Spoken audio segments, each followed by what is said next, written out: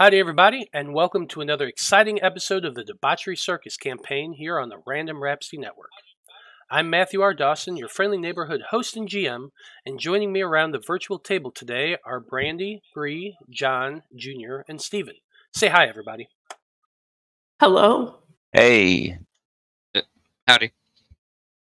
Hola. Okay.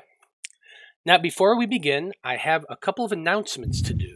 The first of which is that one of our players from the Fab Five sent everyone in the group a present that you all should have now, and Yes.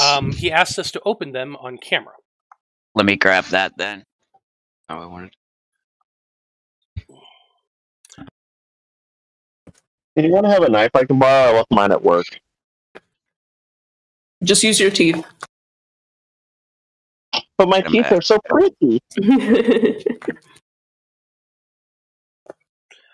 Matthew, yours is actually upstairs on the kitchen table. Oh. But I'll give it to you later. Da-na-na-na. Holy crap. That's a set of D6s, and it looks like it has the Random Rhapsody logo on it. Yes, Wait, it does. really? Wow! We're branded merchandise. Yeah, Joe loves the show. Obviously, he loves playing, and he wanted to try out the idea of making dice with our logo on it and see how they looked. So he got these D6s for everybody, and They look great. yeah, Looks pretty good, yeah. I think they're awesome. And the logo's really clear. Yeah. Thank you. Glittery. Yep, our very own official Random Rhapsody dice. So thank you, Joe Trotter. We absolutely appreciate you getting these to everybody. I like them. So, yeah. Now, something we were talking about doing is we're talking about doing some more things like this in the new year. Not only dice, but other merchandise as well. I don't know about anybody else, but I kind of want to wear a Random Rhapsody logo T-shirt, especially when we stream. So I'm gonna make some of those up, and I'm gonna order. If anyone wants one, you'll be able to order them too, and I'll put them up on our website in case anyone else wants to get one. See, now I'm just imagining like jerseys with the Random Rhapsody logo on the front and then our character name on the back. After a while, make a hockey jersey. I would buy that so fast. I mean, we have the option of doing a lot of different stuff because there's websites out there where you just put your logo into their system and they make it, and then you pay for it, and we get a little bit of money back from anybody who buys it, which just helps support the show, doing advertising and stuff like that. Mm-hmm. So that's probably what we're going to do. We're going to be working it out, and hopefully it'll be done by New Year. We'll keep you up to date with that. I'm also happy to announce that the date of our next holiday one-shot is out. The next one-shot is going to be on Monday, December the 27th, right after Christmas. This one is going to be hosted by Joe Trotter, the guy who made us all these dice. And we're going to have both players from the campaigns playing, as well as some special guest stars in the episode as well. You can keep up to date on everything we're doing by following us on Facebook at Random Rhapsody TV, or on Twitter as Random_Rhapsody. Okay, that should do it for the announcements. Joe's actually in chat right now, and he's saying, "You're welcome, people." So thanks, Joe. You're awesome. Thanks, Joe. Okay, so that's it for the announcements. So join us as we dive into the world of Loroupa and continue on with the adventures of the Debauchery Circus.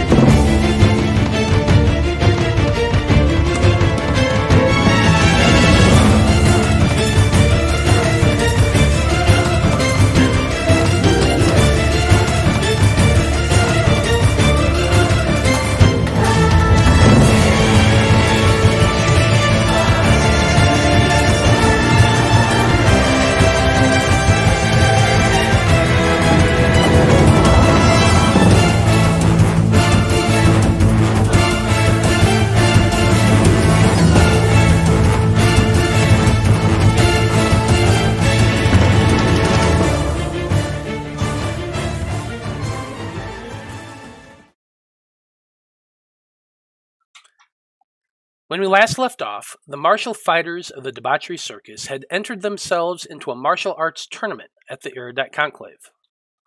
Deep within the lower levels of the Great Library, the team sparred off against the Lore Master's finest warriors.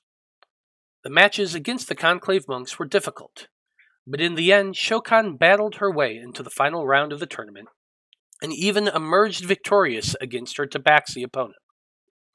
Her prize, one of the Conclave's highly sought-after belts, as well as the promise of a one-on-one training session with Ohm, the master monk of the Conclave. With the tournament complete, Cameron enlisted the aids of Blaznir and Willow to assist him in examining the laboratory of Cameron's disappeared master. Utilizing his familiarity with the Institute Arcanum, Cameron led the trio through the Wizard's College, while he and Blaznir also used their magic to keep themselves hidden and silent.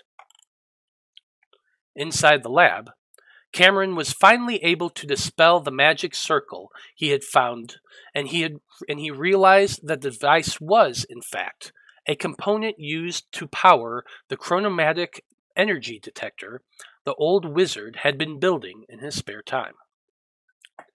Cameron attempted to identify a crystal fragment that he found inside a lead chest, but the noise from the resulting explosion that hit him and embedded the crystal in his ear also alerted a patrolling guard who quickly came to investigate.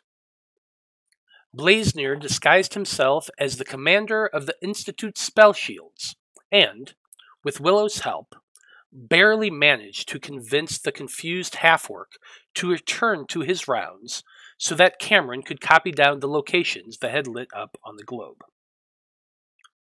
With these new clues in hand, the squad hightailed it out of the Arcanum before they could be discovered.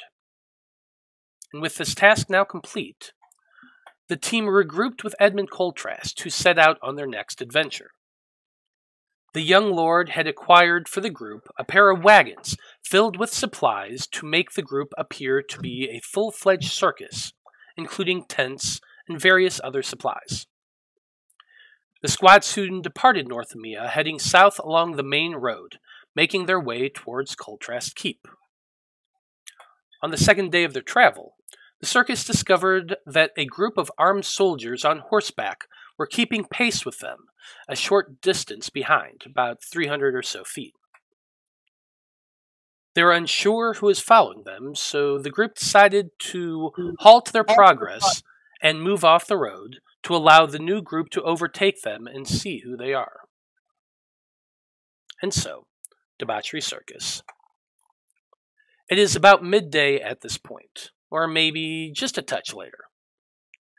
You have halted your horses and wagon in a small section of road near a small cluster of trees and shrubbery to either side of the well-worn dirt road you've all been traveling down. You can all probably see the group of men on horseback riding closer towards you now. They're still a good 200 or so feet north of you, but they are getting closer with each passing moment. The skies above you are slightly overcast, but it's still very clear out, and I'm sure you can all distinguish the fact that there are 5 riders approaching you. The man in the center of the group is clad in a rather splendid-looking plate armor that makes him seem like a knight or something like that. But before they can get any closer to you, a question comes to each of your minds. And that question is, are there any social or political issues you feel particularly strongly about? And since Cameron, you are the one to roll, why don't we start with you?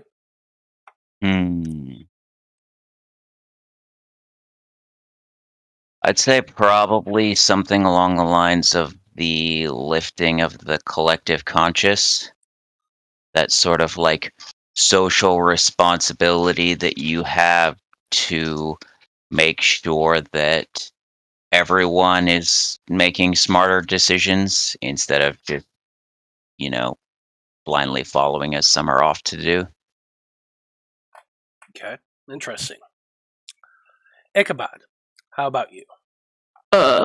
Socially, I would say I'm concerned for the religious purity of people's souls and whether or not they're taking accountability for their own actions. And then politically, I've got a vested interest in protecting the simple culture of my country of Golfarin, which is fighting a war on 3 fronts. So, indeed it is. Willow, how about you? I would have to say slavery, since she was marked as basically a slave for the Rogues Guild.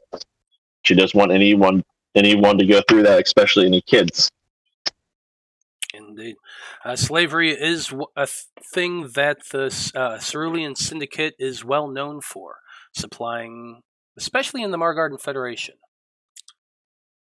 Shokan, how about you? Shokan's rather simple, lives a very simple life. Shokan really only cares about where the road ahead of her leads. I like it. Definitely the wandering type, Shokan is. Blaznir, how about you? I haven't the slightest clue. Well, I mean, as a druid, you do tend to be among the trees and don't really see a whole lot of the world, so I could see that. Literally lives under a rock. Does that sound about right, Blaznir? Yeah, I think he also probably would make an effort not to understand politics, but yeah. That's fair. That's fair. Okay. Well,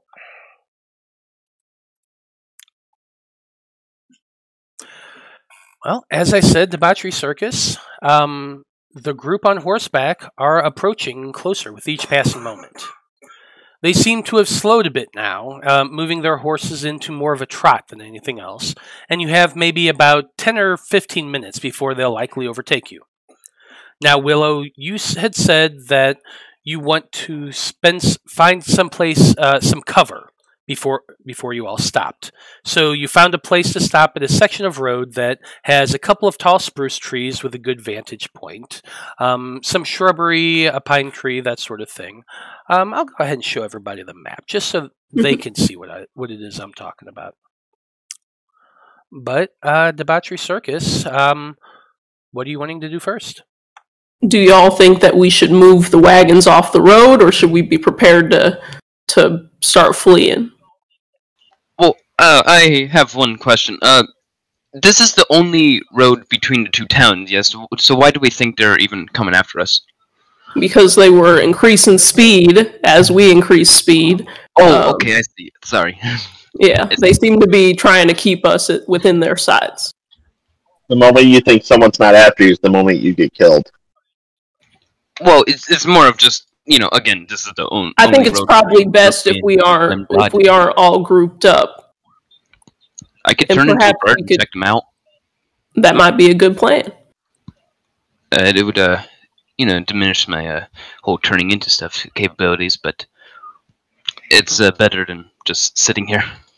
Yeah, I think it's best if we spread out a little bit, and perhaps some of us can try to get the drop on them. But we should be prepared for things to go south. I just look over at Blaznir. Don't get turned into David. Admit to nothing. What? Exactly. All right. Are you saying they're going to capture me if I turn into a bird? No. Just fly overhead. If they attempt to speak to you and accuse you of anything, listen, I've been down this road many times. I was in a traveling troupe. We have to skirt by the law quite a few times. I think our time is running short, so it's best that we jump into action. Yes, bird time. I turn into an eagle or something. Okay, you turn into an eagle or something. I'm sure I can find an eagle token. And I would like to move off the road, perhaps behind this tree a little bit.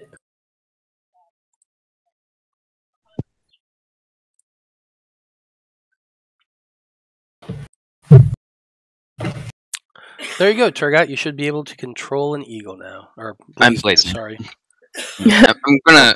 I'm gonna fly east and then try to swing back around to them so they don't see that eagle just came from the wagons that they're following.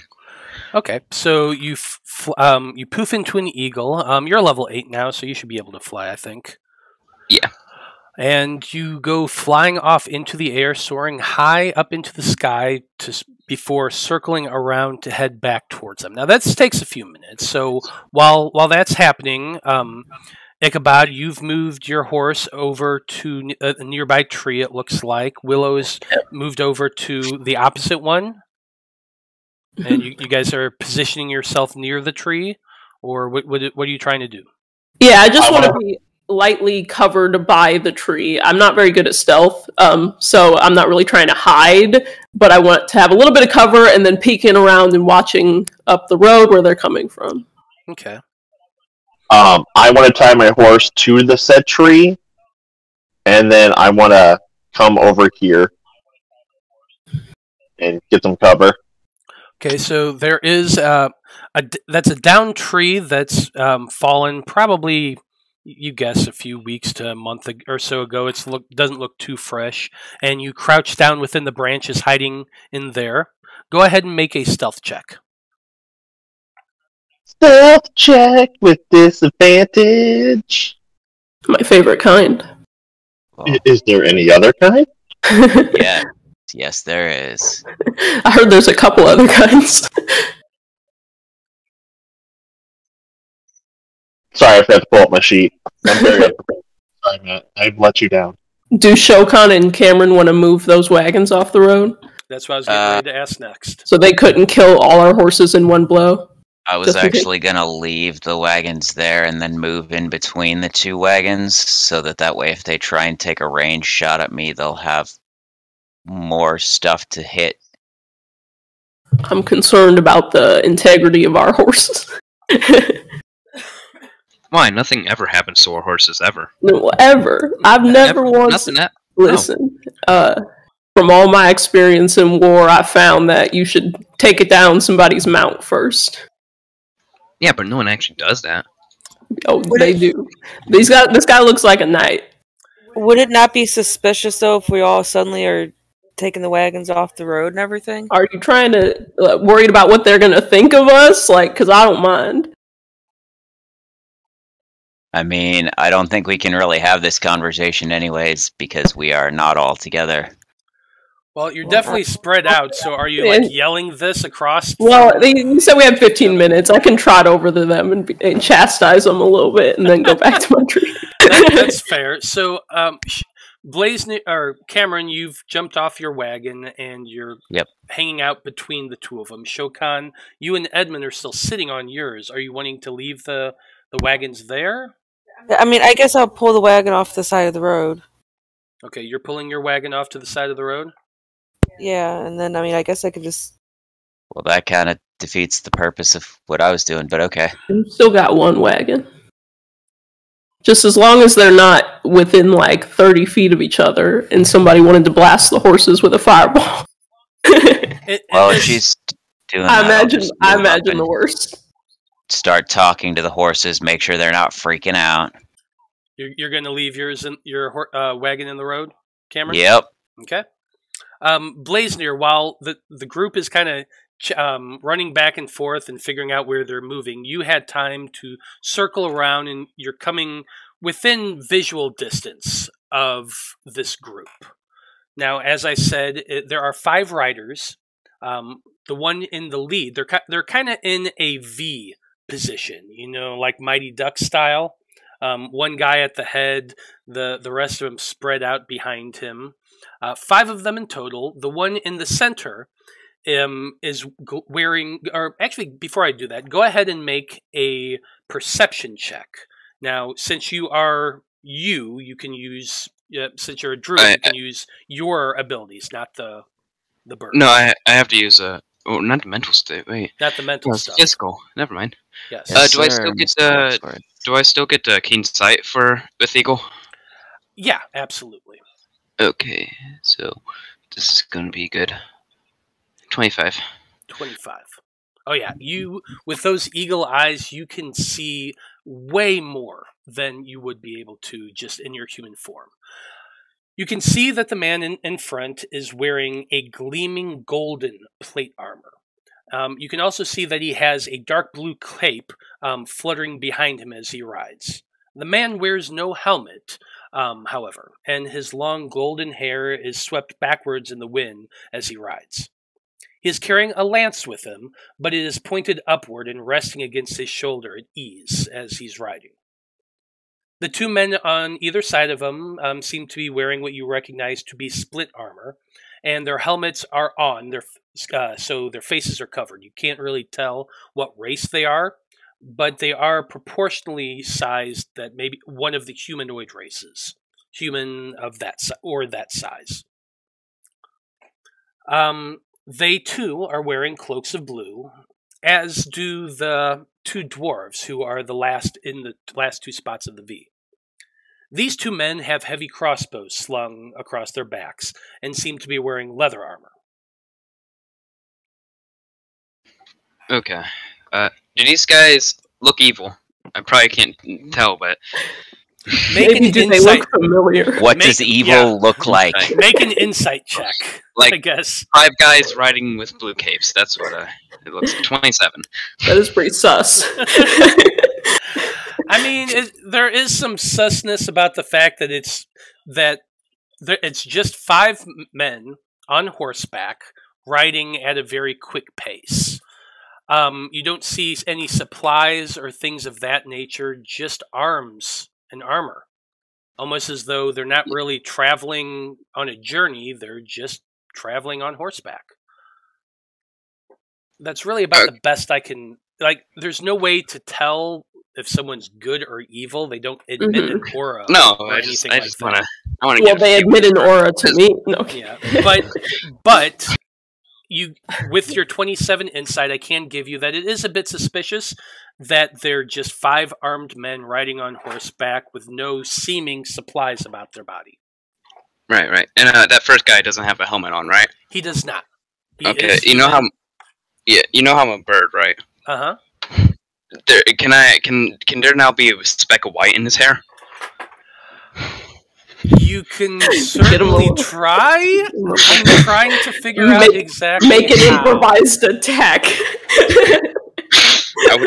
I would think just dexterity, honestly. Yeah, I'm going to say you're going to be making a dexterity as your eagle, but you're going to be at disadvantage because, number one, you're not an eagle all that often, so you don't have great aim with your bowels. It's the first time. So. And also, that's a lot of math to try to figure out, but you never know. If a man is on horseback traveling at a speed of 30 kilometers and a bird flies by horizontally at a speed of 50 kilometers per hour, what is the trajectory of the bird's shit? Exactly. I am not using Pythagoras' theorem to figure out how to shit on this guy's head. However, I will allow you to make a dexterity check at disadvantage with your I do need the eagle's dexterity, right? Yes. You should have access to a sheet. I do not have access to Can it be access to check to try to push it out? I gave you access to a sheet. It should be at the top of your the area where you have sheets. I understand that. I just got to bio info though. Oh, he's not approved to edit the sheet. Okay. He can see it, but he can't edit it. Can I spend my Twitch points to give him advantage? Not on your own. If you got him. No. You cannot spend Twitch points on your own game, sorry. But you do now have your access to the eagle. Yeah. Okay, dexterity. Oh, it's the same exact dexterity I have. Alright. Oh my god. Oh, natural 1. Yeah, natural 1. You shit on yourself. You're flying through the air, circling around them, and you're with your eagle eyes, you're looking at this guy, you're aiming, trying to hit him. You shit, it goes flying through the air, splat, lands on the ground just as the guy passes. Unfortunately, you missed entirely. Call. But they are probably around 100 or so feet away from everybody now, and you can see they are starting to slow. and they're starting to slow down. So, let me go ahead and show you guys.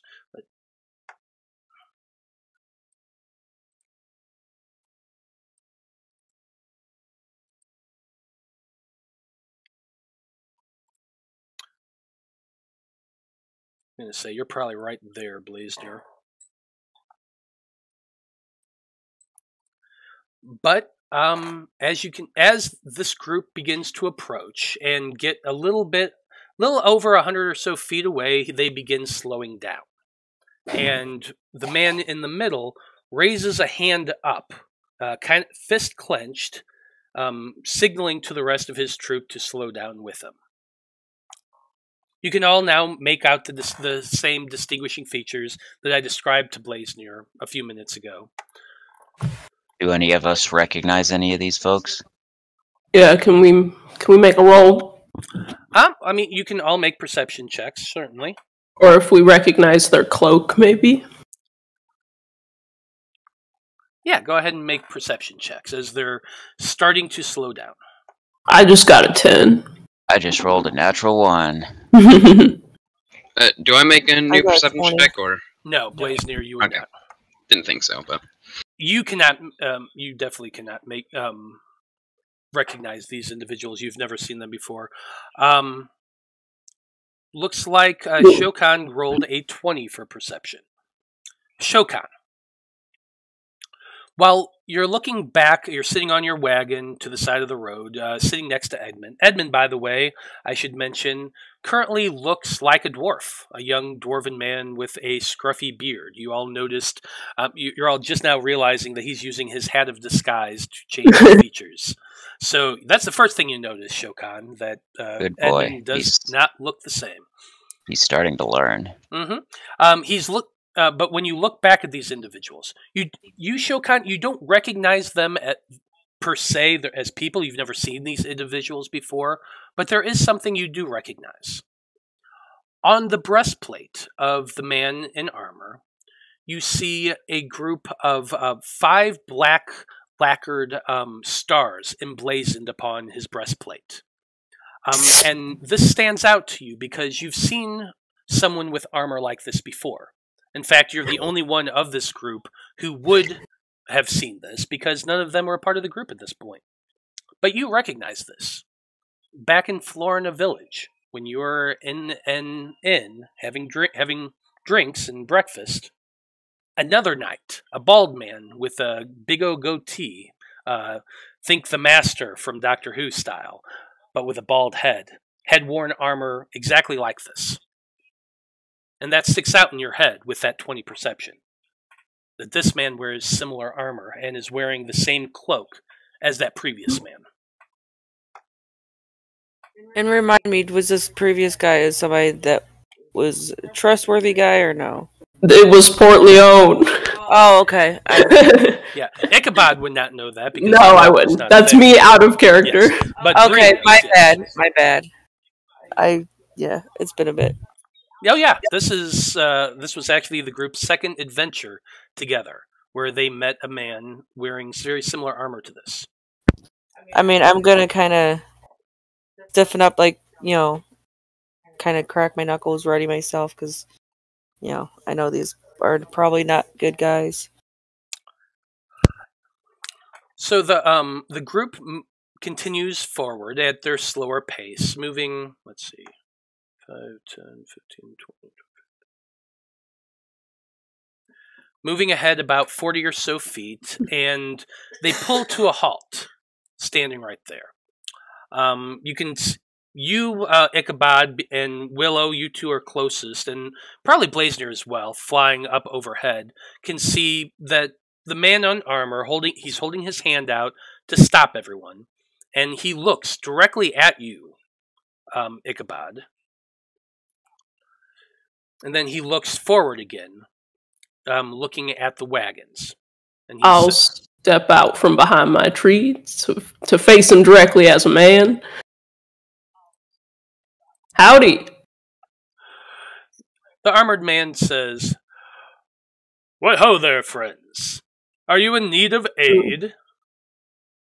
That we are not, kind sir, though I appreciate the gesture. We just happen to notice that y'all seem to be keeping pace with us, and frankly, we don't much like being followed. So if you could explain yourself, that would be quite appreciated. Oh, I wouldn't say following you. Just passing along down the road and saw a small caravan ahead. Why not keep pace and keep an eye on things traveling down the road? You know how the roads can be these days. Bandits and such overtaking so many. A knight has a duty to keep an eye on those less fortunate than himself upon the road. Well, I see. It was an act of chivalry in that case, my friend. Allow me to introduce myself. My name is Ichabod Sykes. I'm a servant of the Father, and I tip my hat to him. The knight places a hand on his chest and bows his head towards you. Very well met, sir. I am Sir Bendleton, and these are my companions, members of the 5-Star Knights. 5-Star Knights. Now, I will admit I am a foreigner here, so I don't quite understand what that means, though I'm curious to learn more. Go ahead and make a persuasion check. Yeah. Who are you? Persuasion. 16. While this happens, I'm gonna swoop down and just land on Ichabod's hat. Oh. So I'm nearby. If you shit on me, specifically, if you shit on my hat. I emptied my tank out already, it's fine. Alright. He rolled a 13 on Do I see that Shokan is getting ready for a fight? Shokan's like tensing up. You're close by. Make a perception check. Sure. 15. Okay. So, let's see. With your 15 perception, I'd say you can see that Shokan looks a bit tense right now. Not too much, but maybe a little stiff in her seat. Ichabod, with your 16 persuasion, the knight seems kind of cocks his head to one side, and you notice his eyes flicker down to the what is that? To the west, to where you had seen Willow disappear some time ago. His eyes flicker over there for a moment before returning to you. And he says, "What was your question again? You want? I was curious if he would explain to me what the Star Knights were." Yeah, we are Knights of the Realm, defenders of the kingdom of Radagast and all its members within. And you, sir, where do you hail from? Well, I too am a knight of sorts. I'm a paladin of the Father, of the Order the Fist of the Father, and I hail from Golfrin. I too am here to protect the residents of Radagast, as you say. And in fact, I am just guiding this escort here. So, if your intentions truly are true, you may feel free to pass us, and I will keep watch from behind. We have no business with your traveling caravan. Be at ease, and we are happy to pass you by and continue on with our own journey. Indeed, we hope to reach Balin Monastery before this evening falls, and would like to carry on as quickly as we can. Well, it was a pleasure to meet you, Sir Bendleton? Bennelton. Bennelton. Okay. Well, it was a pleasure to meet you, Sir Bennelton. I hope that our paths should cross again. Indeed. What was your name again, sir? Ichabod Sykes, sir, servant of the Father. Ichabod Sykes. I will remember that. Yes, and may Bowers' blessing go with you. May the watchful eye of he who knows all be upon you as well. And he gives you a bow before hitching his reins very loudly and very like showy, and nods to his group, and they begin inching down the road. Do I know if he who sees all is Baurus? Make a religion. Or is he referring to another of the gods? Make a religion check. Religion. 10. I'm very middle of the pack. You have never heard that term in your life. Nope. Sounds like a heretic to me. Now, as the group gets closer to the wagons, the knight is watching your group as well, and all 5 of them seem to be very warily eyeing you all. Mm-hmm. The knight looks to Shokan almost for the first time, and he kind of stops short, and his horse stops for a second. And he looks at you, Shokan, and he says, "And you there, good turtle. I heard tale of a skilled member of your race recently. A master of hand-to-hand fighting who even fought to victory at the Erudite Conclave recently. That wouldn't perchance be you, would it?" I look at him and I'm just like, no, that must be another turtle. I see you found some business with our caravan to try to urge him along. Hold on a sec. Shokan, go ahead and make a deception check. I want to help. You're wanting to help? How are you helping? Yeah, I just want to kind of put the pressure on. Like he said, he has no business with us, so you found some business, see if that makes him a little bit distracted. So he's like, oh yeah, I guess we should be on our way. So what did you roll, Shokan? 15. I'll allow you to roll this with advantage because Ichabod's kind of trying to help you out a bit.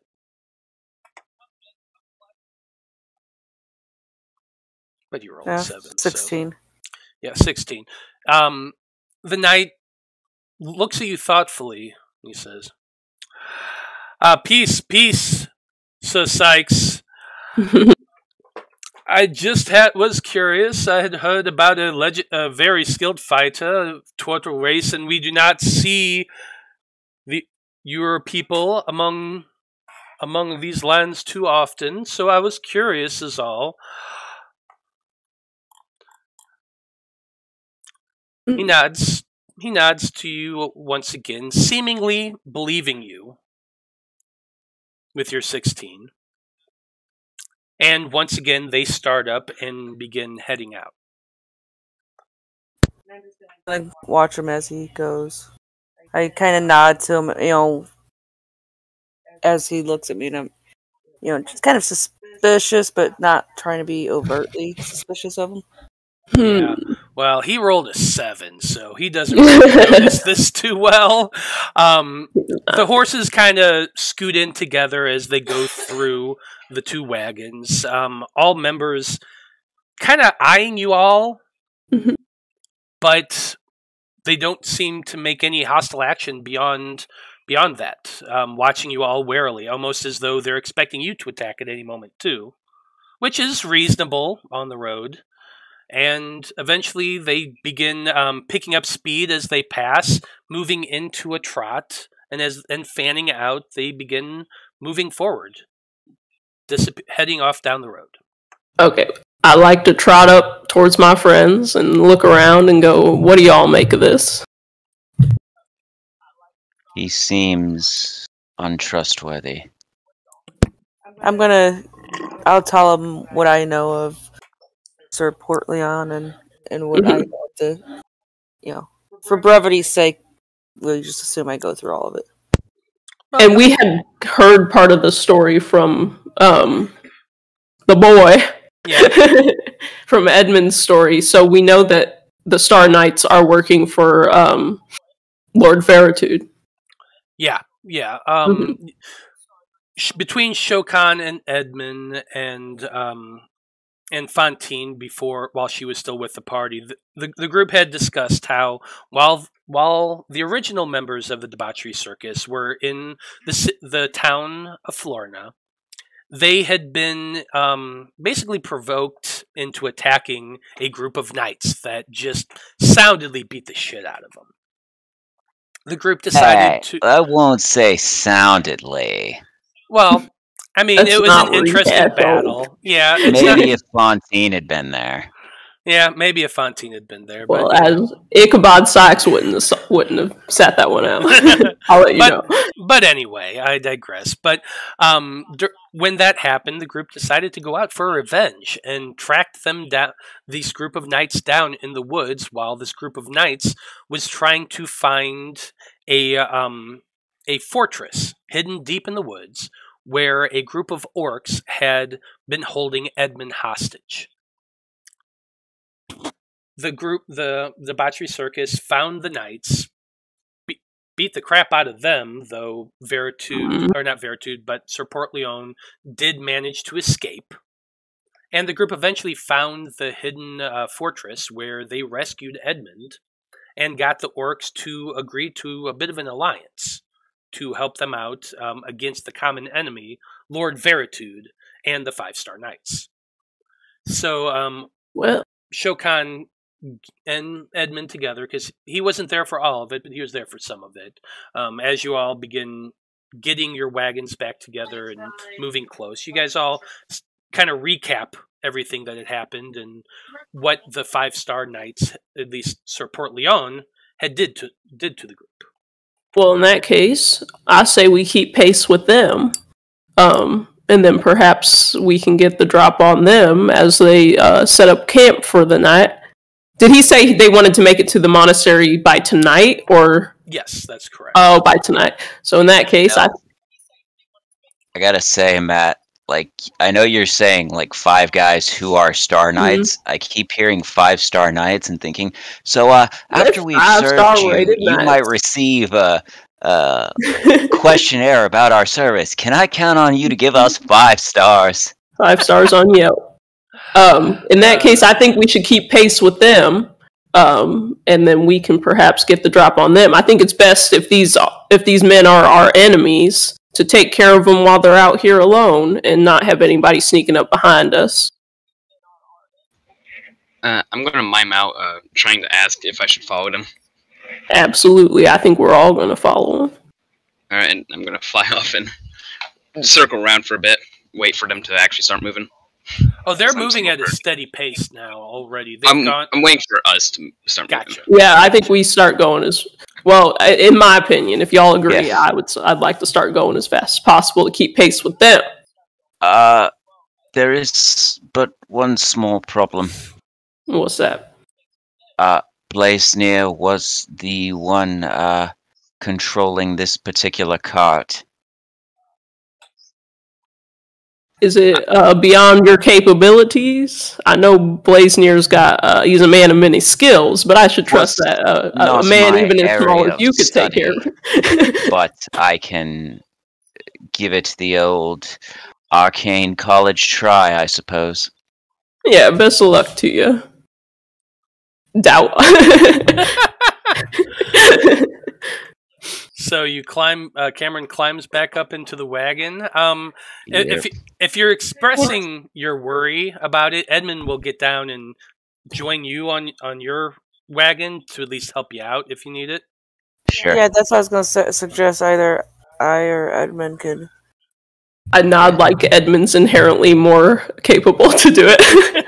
Yeah, the 14-year-old kid is a bit more capable of it than.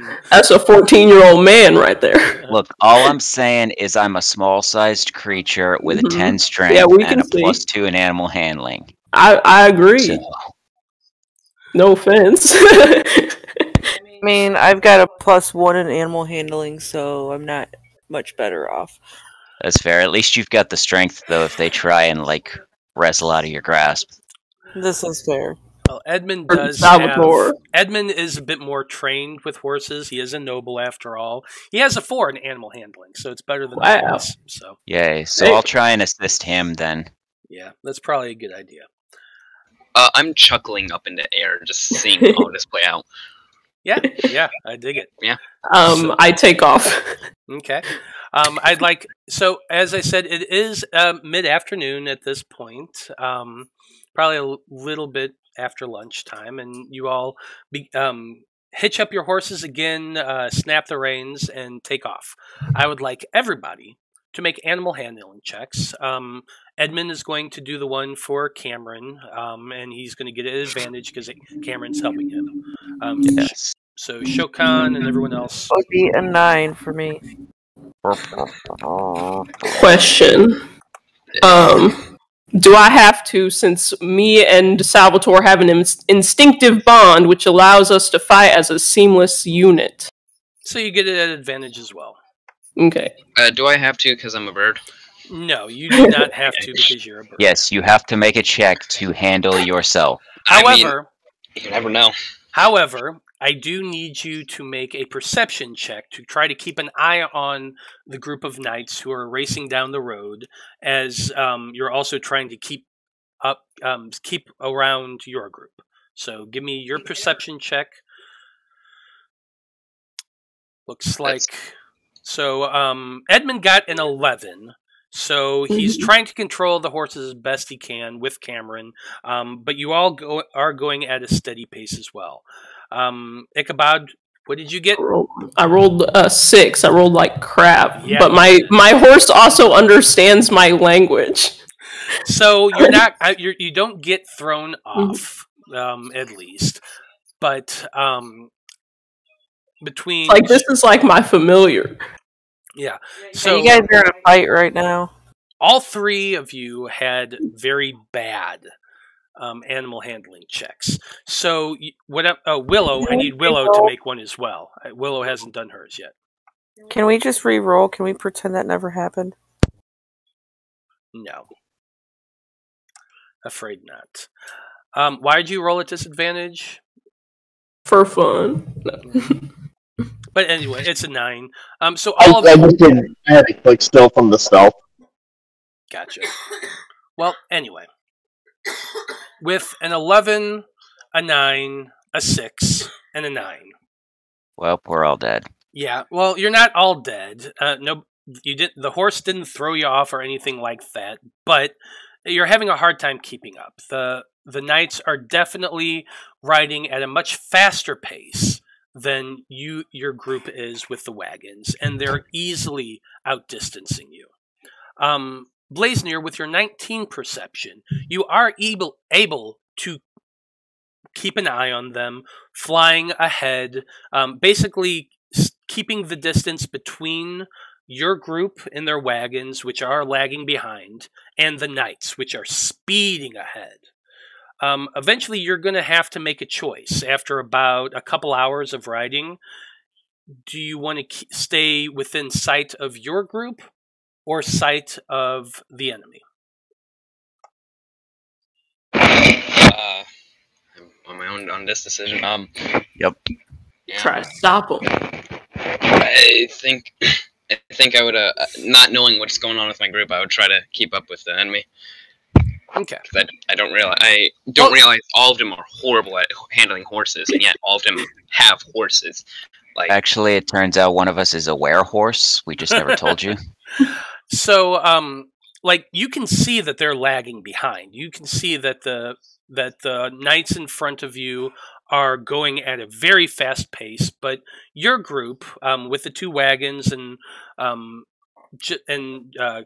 Ichabod and Willow on the horseback, they're just having a hard time keeping up, and most of them are trying to stay together, and that's why I was saying you have to make the choice, because one group's going super fast, one's going super slow.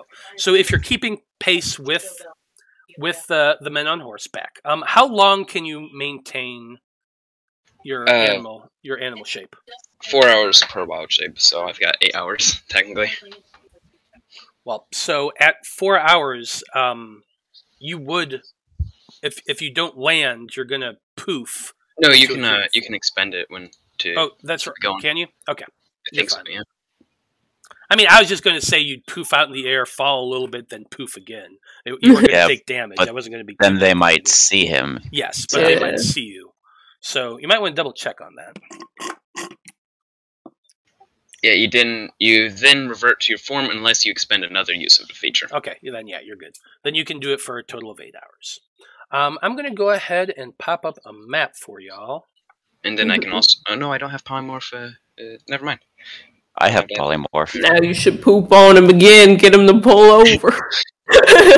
It'll work this time, I swear. Do I have another one stored up? I mean... You've been flying for a little while. Nothing gets your bowels moving like some good exercise.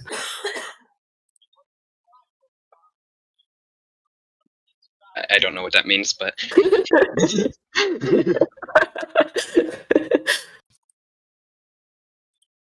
I had to reload roll 20, so give me a second.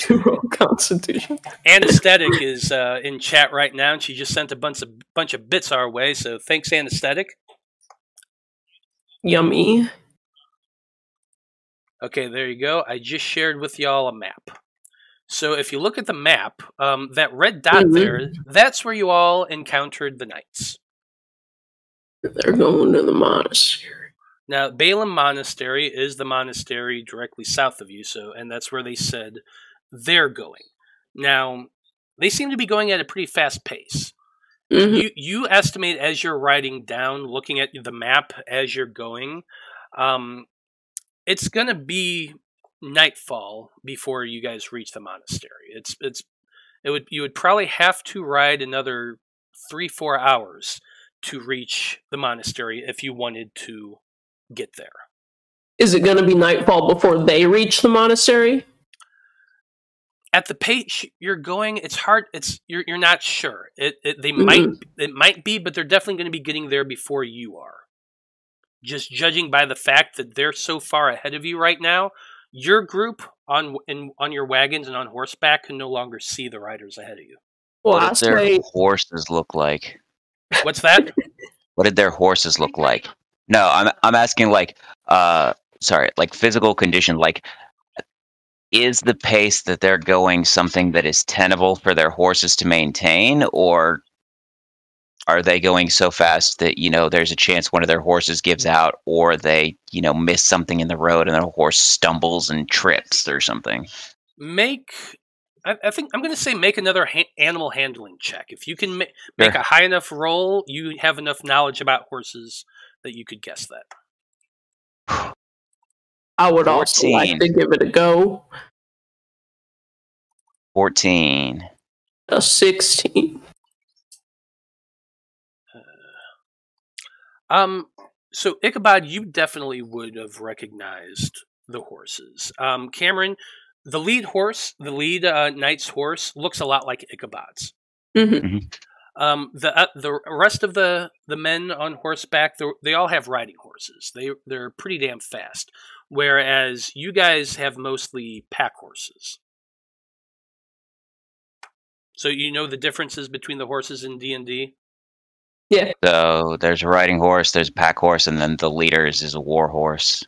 Yeah, and that's what. Yeah, it's similar to what Ichabod's is. Well, yeah. I guess we should just continue on, and if we see them making camp as we approach, then that's our chance. And if they make it to the monastery, then we should just continue on our way. I have a question. Do I know about how far away my group is?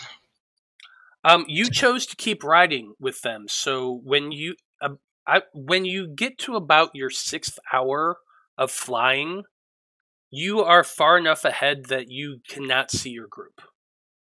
Okay. The group that you are following is continuing on down the road at that same steady, very fast pace, heading for the monastery. You cannot see.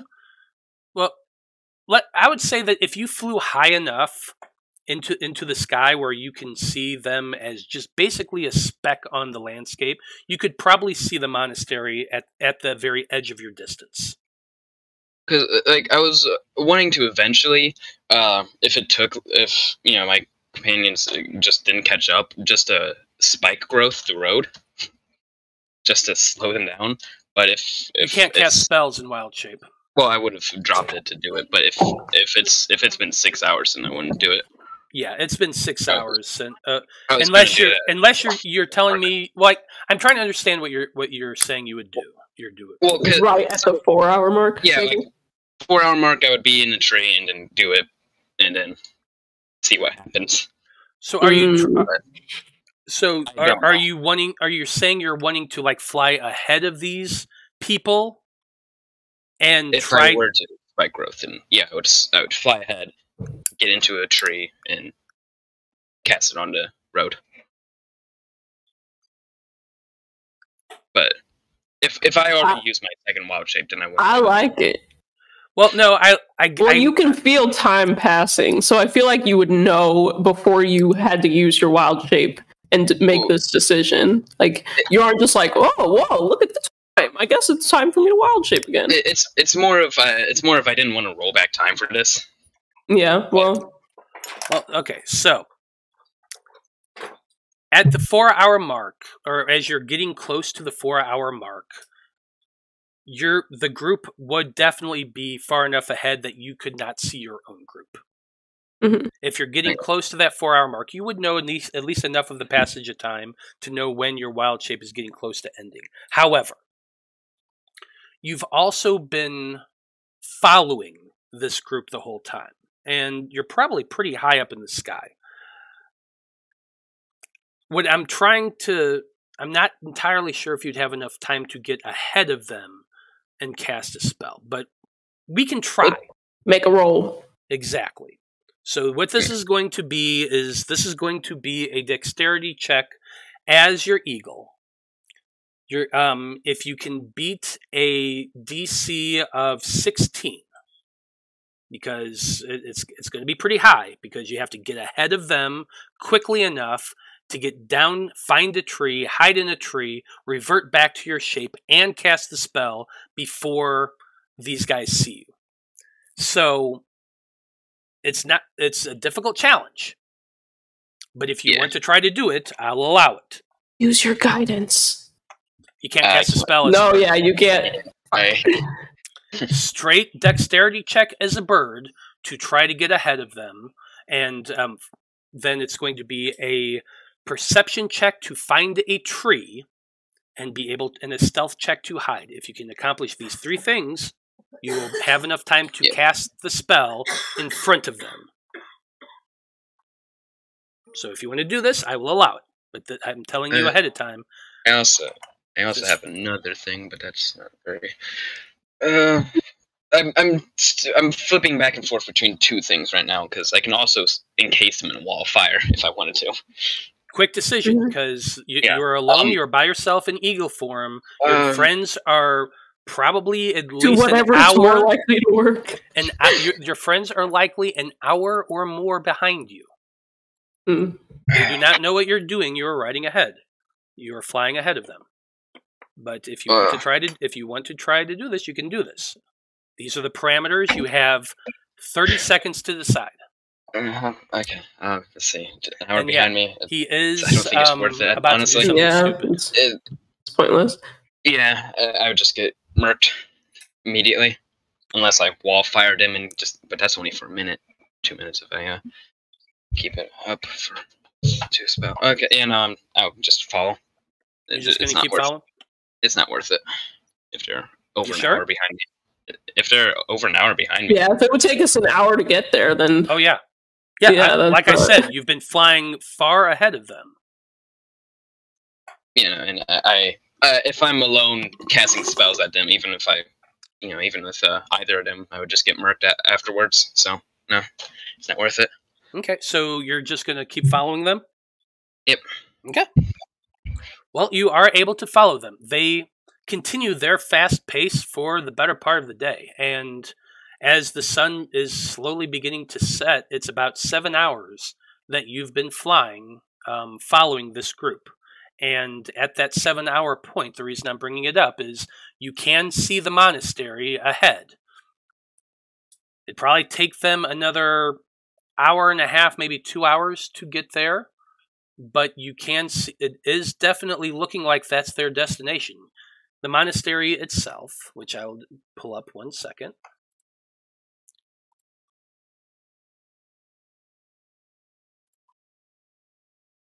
The monastery itself is a tall, square stone building that's located on the southern side of the road there.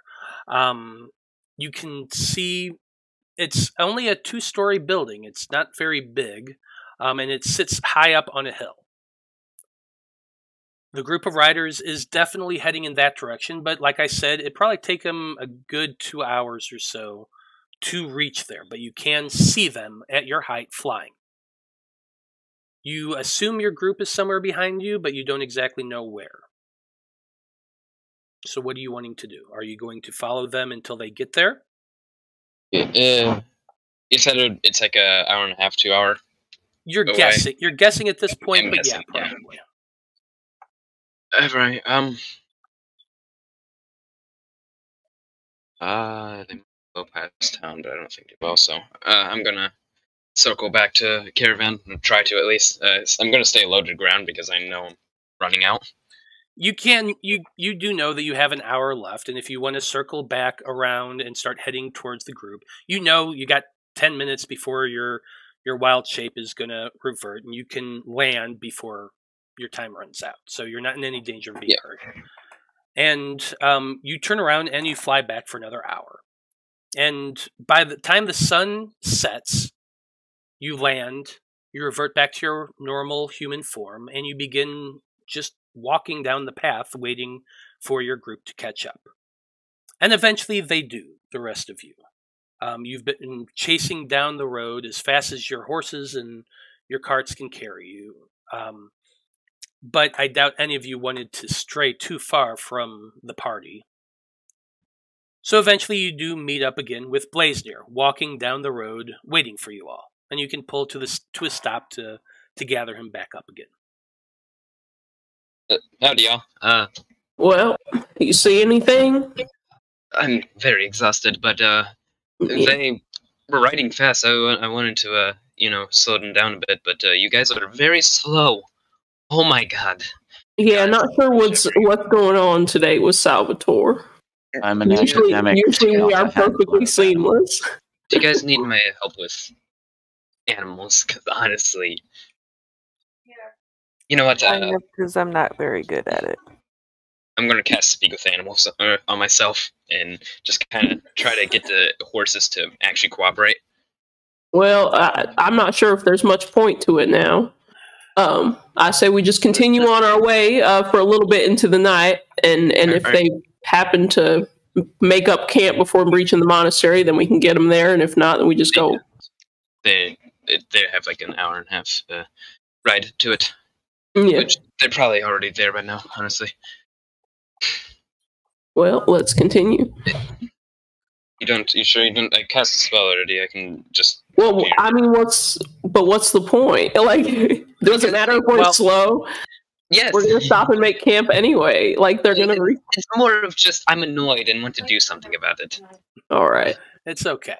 Blaznir, you cast Speak with Animals on yourself, and the horses are all look to you. You can speak to any one of them. Most of them, I always imagine horses when I do the horse voice. It sounds like Mr. Ed.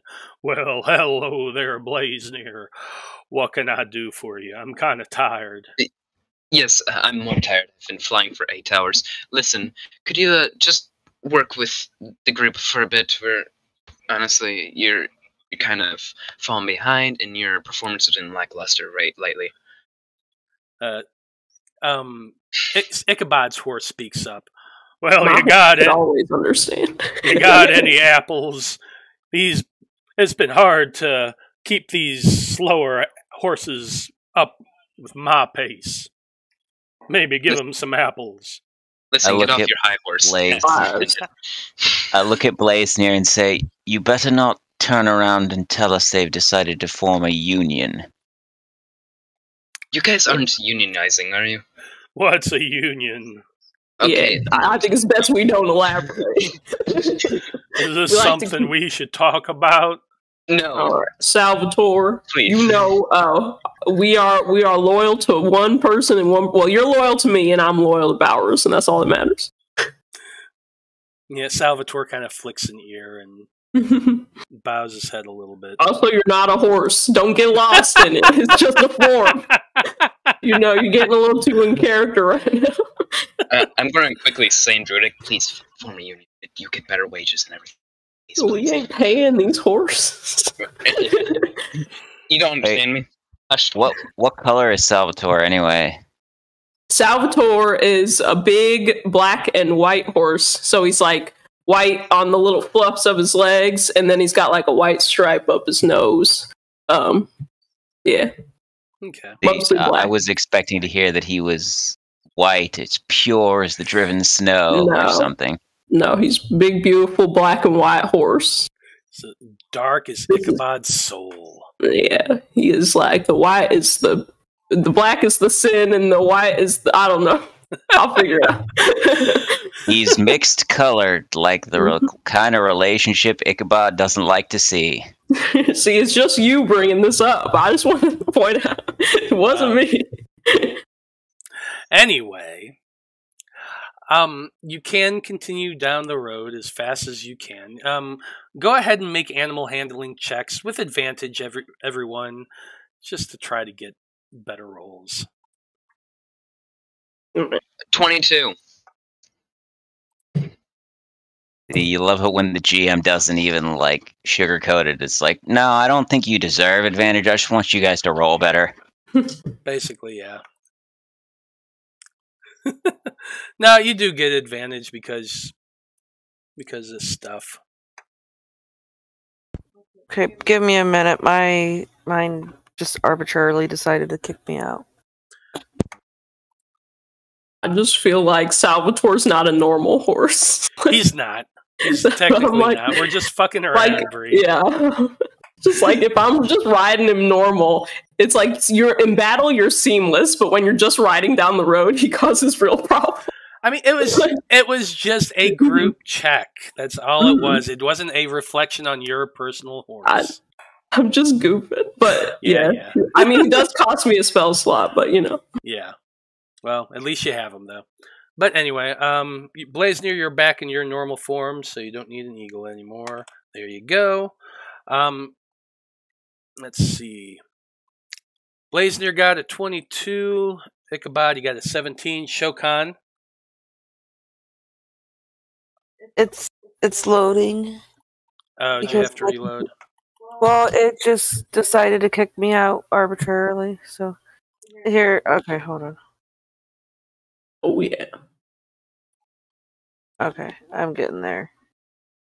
And no, Blood from a Stone, you cannot give advantage. That's a perk I give to the Patreons. Do you want me to roll for you, Shokan? Would that be easier? Probably, because it's just taking its sweet time. Well, 13. Not bad overall.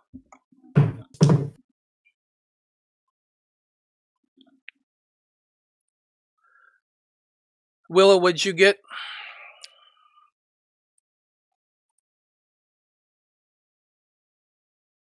I got a 10. Okay, but overall decent enough rolls that you are making a little bit better pace. It does, however, get dark before you reach the monastery, and judging by because Blaznir was in his bird form and was able to see it, it'll probably take you another 3 or so hours of traveling past dark if you all wanted to try to get there as well. You could, or you could just camp out for the night. It's entirely up to you. I'll be honest. I'm not that interested in the monastery. I just wanted to kill these guys. I don't honestly know why we wanted to kill them, but I do agree with you. Because they are working for our enemy. They are? Oh, I was not paying attention. You know, yeah, clearly. We established all this beforehand. Yeah, I was up in the air, and you know. Well, I was on your head at that point. They're the knights of the person we're coming to kill right now. You know. Right. I say we stop and replenish ourselves. We could also just challenge them to a duel in the middle of town. But I don't think that's a good idea.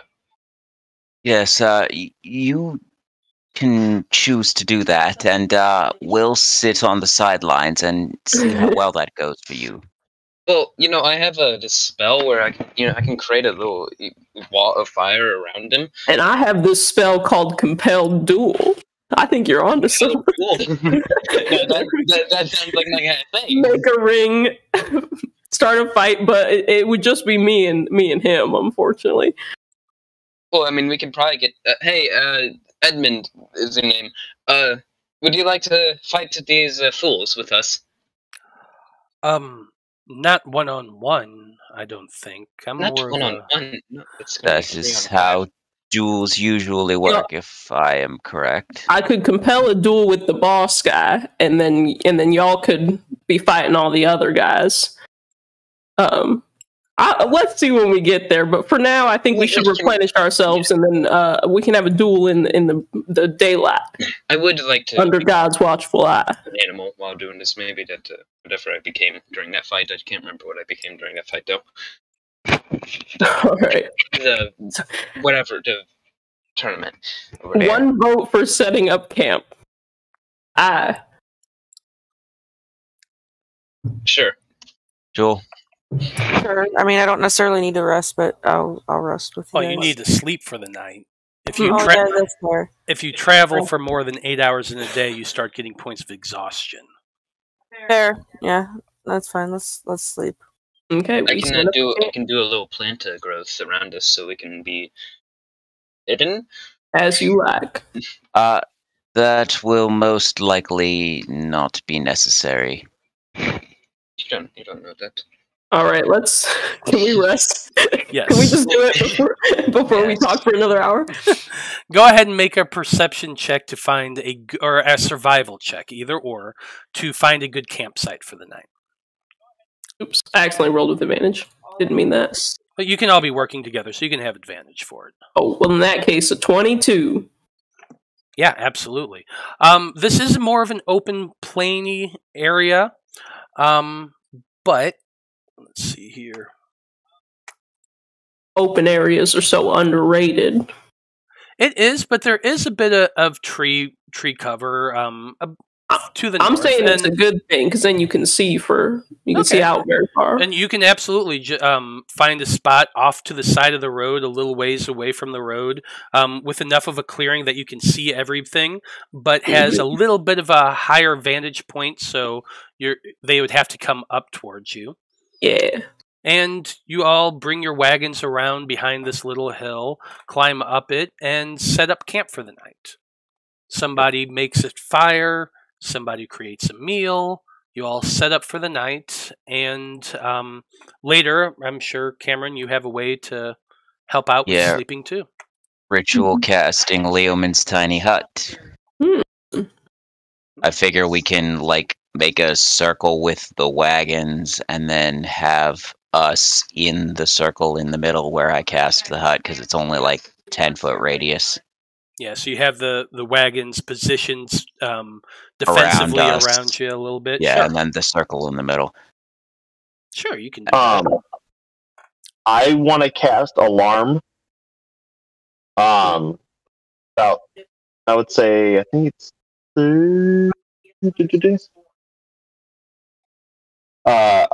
around us so it's centered within that 20-foot cube. Door, a window, or an area within range.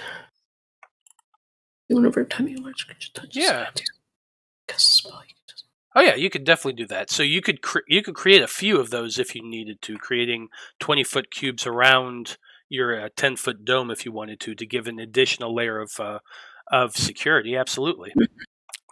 Blood from the Stone is saying that Ichabod's sass makes him my favorite of the group. Well, thank you, sir. I tip my hat to you. Now, as you guys sit down, Edmund probably makes a nice little stew for everybody, and you all settle in to set up for the night. Is there anything anybody's wanting to do before you settle in, or do you guys just want to? I cast plant growth out of spite. Everybody does something. I, for one, am sleeping in my tent outside of all this magical nonsense because I like to pray in private. Okay, so you set up your tent outside of the circle and away from the alarms, and Blaznir cast plant growth, which just made this huge, big, tall area of grass and weeds and stuff around the base of this hill. So you kind of go to the side of the hill a little bit and pitch your tent there. You can do that. I'm also going to give myself a little patch so I just have a softer place to sleep. Sure, you could do that within the. You could create a little soft patch in the middle of the of the dome if you wanted to. Sure. Is there anything anybody else is wanting to do or discuss before we move forward in the evening? Read my book as I settle down for the evening. What book is that? Silver foxes and how to hunt them. Oh yeah, Silver Foxes and How to Hunt. Absolutely, yes. And it's an interesting read. It's mostly about trying to pick up older men and ways to compliment them and to kind of sugar mama them a little bit, or sugar rabbit, I suppose in your case. Wow. But absolutely, you can all do that. And with the dome, you're relatively protected for the night, though. Ichabod, you're outside of it. You guys wanting to do watches for the evening, or are you all just going to bed? I can take first watch. I mean, I think it'd be a good idea to keep watch. I think if you got an alarm and everything, we should be fine. Salvatore, keep watch. Spirit Horse, keep watch. So it sounded like Shokan's taking the first watch. Ichabod's telling his horse last. To take a watch. Yeah, I'm just sleeping. You're just sleeping? All through the night. Okay. Cameron's taking the last watch. There's 4 watches in an evening. Is anyone else taking watches in the night? I'll take a watch if it's necessary. It's up to you. I'm just asking. My only thing is just being able to get my 8 hours so I can prepare my spells. Yeah, I'm like, y'all have cast now 3 spells to protect yourself. Yeah, that is fair. I didn't think about that. I didn't think about that. We don't really necessarily need. Like, wasn't that the point of casting the spells? What are you talking about? No. No, I wanted to have an alarm that will wake me up, but then also stay awake anyway. Magic is a tool to be relied upon, but not a crutch to be depended upon immaculately. I can't hear you. I'm sleeping. Just not to hear you. Honk shoe. I've used magic to gain wealth for so long now. I don't understand what you're saying. You can't get a real job. Excuse you. No. It's a real job. Wait. Thank you very much. Let's move on. Yeah, I figure Cameron's just smart enough to realize that, hey, magic is great, but if you rely on magic for everything, sooner or later it's going to fail you at a bad moment, and then you're screwed. This is not everything. This is a 3-step sleeping through the night once with 3 different spells. Hey, you do whatever you want to do. I just want clarification before I narrate. So you guys tell me how you want to do it. But anyway, sounds like Shokan took a watch, Blaznir took a watch, Cameron took a watch, Ichabod's passed out, because as he's very astutely put it, everything is protected, and the dome is impervious. Of course, he's sleeping outside that, so that's true. But whatever. Willow, did you take a watch or no? No, Willow's gonna pass the fuck out. Okay, fair enough. So, you all settle in for your night. Shokan, you take your first watch, which goes by very quietly. You wake up Blaznir for his. It goes by very quietly as well. No one's there for the third watch. Blaznir just lays down and goes to bed. Cameron. Yep. Make a Constitution check. Sure. Would that be a straight check or a saving throw? I guess it doesn't matter. They're the same. Just a check. 12. Okay. And with a 12, we'll find out what happens after the break. Cool. We'll be back in 10. Yep, we'll be back in 10 minutes. So stay tuned, everybody.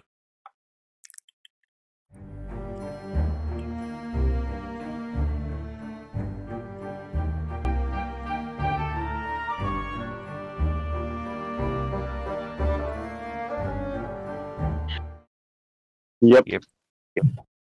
Okay, we are back, everybody. And when we last left off, the Debauchery Circus had managed to not get in a fight with a group of knights and allowed them to pass, but then decided to follow them and try to keep up to see where they were going. The group of knights eventually outdistanced our heroes and made it off into the night. The group decided to bed down and camp out about a couple hours outside of a monastery known as... Oh, I'm blanking on the name. Balin Monastery. So, as all the group settled in for their night's rest, the first 2 watches go by very quickly, but nobody wanted to stay for the third. Cameron, with your 12 on Constitution, you wake up, groggy, bleary-eyed. You kind of think to yourself, looking around, and then realize, oh, I need to get up for my watch. Luckily, all you had to do was beat a 10 to wake up in time. Mm. Yay. You wake up, and you've had your 6 hours of rest, and you watch for the last 2 hours. Nothing out of the ordinary happens, and it's very quiet. In your little dome, it's quite comfortable in there. You can control the heat, you can control pretty much everything other than light, but it's fairly cozy. Ichabod, you are in your tent by yourself, so probably maybe a little bit colder, but still not too bad. It tends to keep you fairly warm. Yep. Eventually, the last 2 hours go by, and dawn wakes pretty much everybody up. Ichabod, make a perception check. Sure. I was at 8. Okay. You get up at waking up from the sun, bleary-eyed, and start to rise for your morning prayer. As you do, let's see here.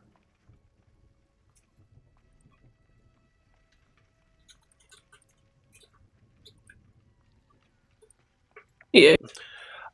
Yeah, so as you're getting up, you feel a pain shoot through your foot. And you look down, screaming out, "Ah!" as you notice a snake has slithered into your tent while you slept outside the dome.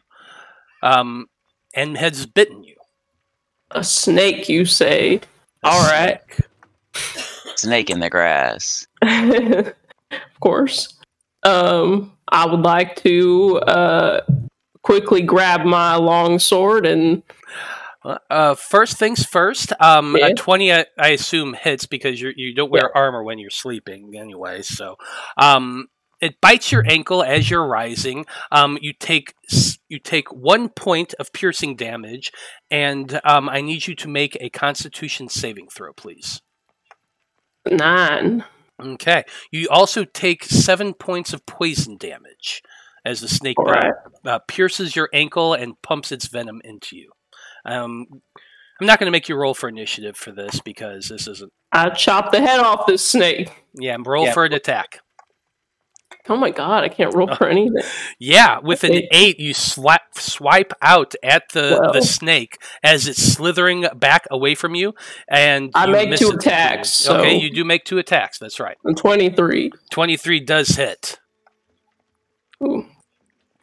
Yeah. Oh, yeah. That one, so 10 slashing damage. 10 slashing damage is more than enough to take out this thing. Goddamn snakes. That's why another reason I hate this country. Hey, everything good out there? I heard a yelp. It's fine. Sure, you seem to have missed the snake once. No, yeah, it's a wily little snake. Actually, you can't see. I'm in my tent. Yeah, no. There was a snake.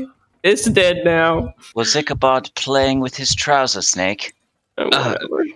It seems like it's. I'm gonna pretend I didn't hear that. I think that's why he wanted his own tent. Jeez. I just glare at them.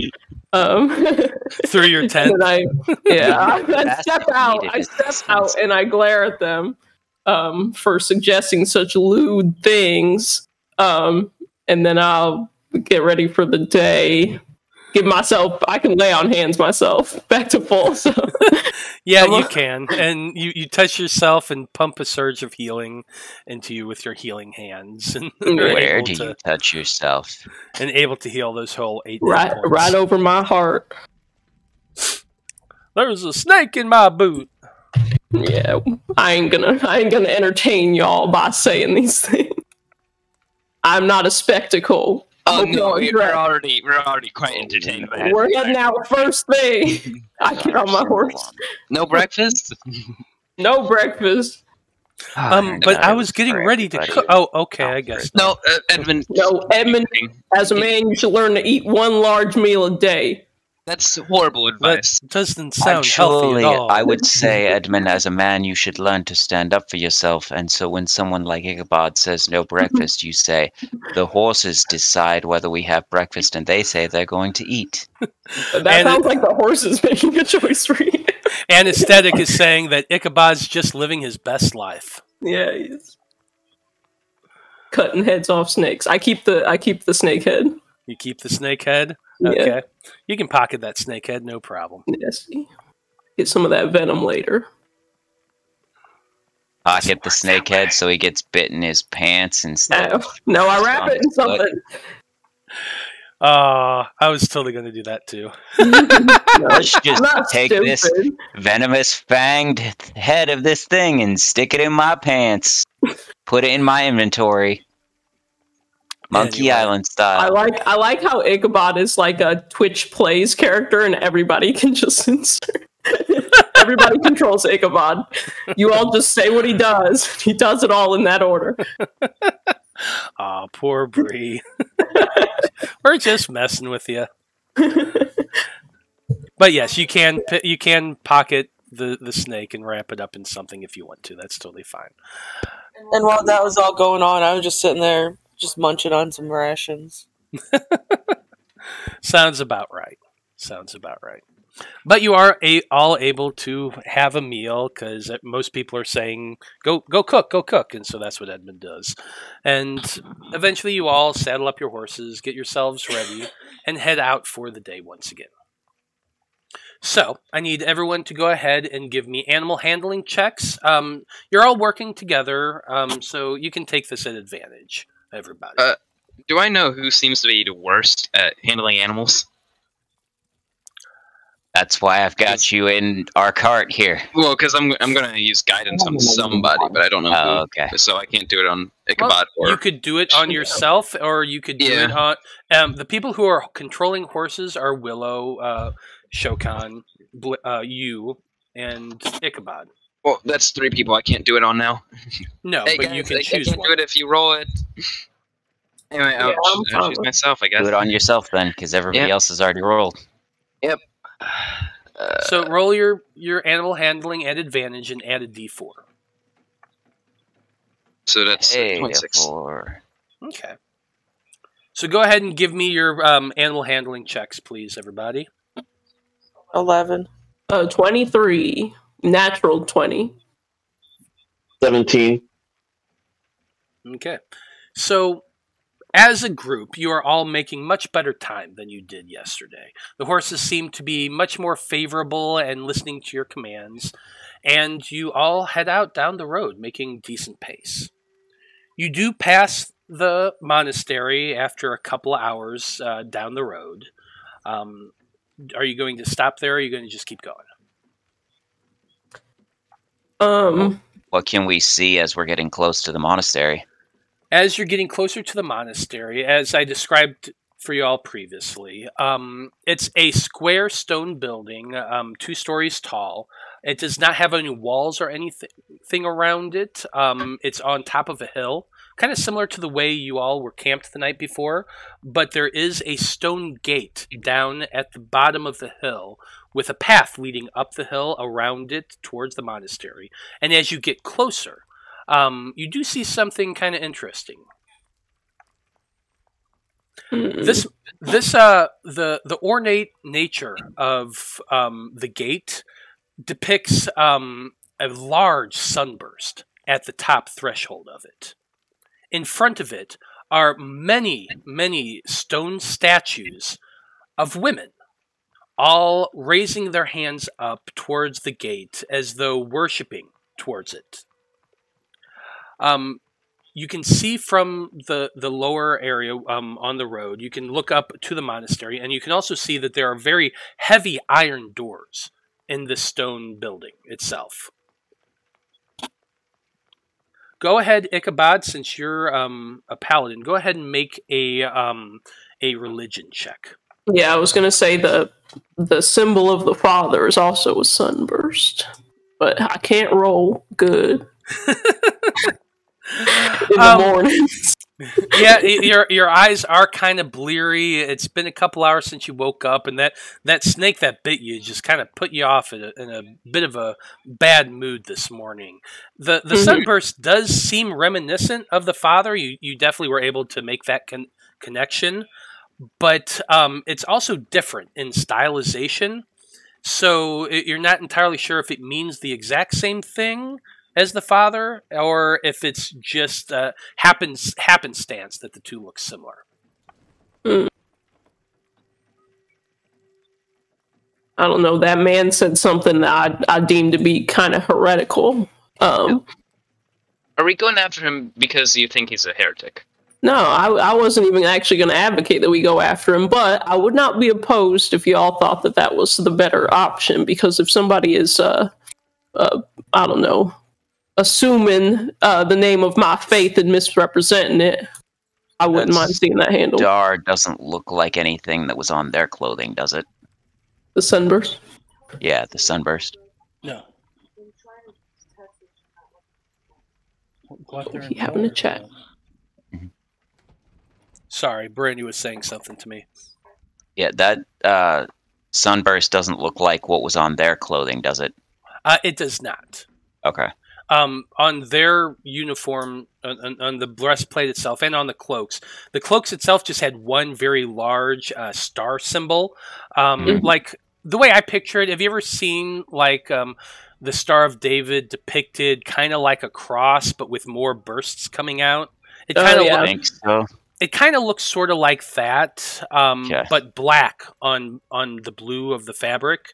And there's a kind of radius circle around the center of the thing, but then the points of the star go much farther out past that.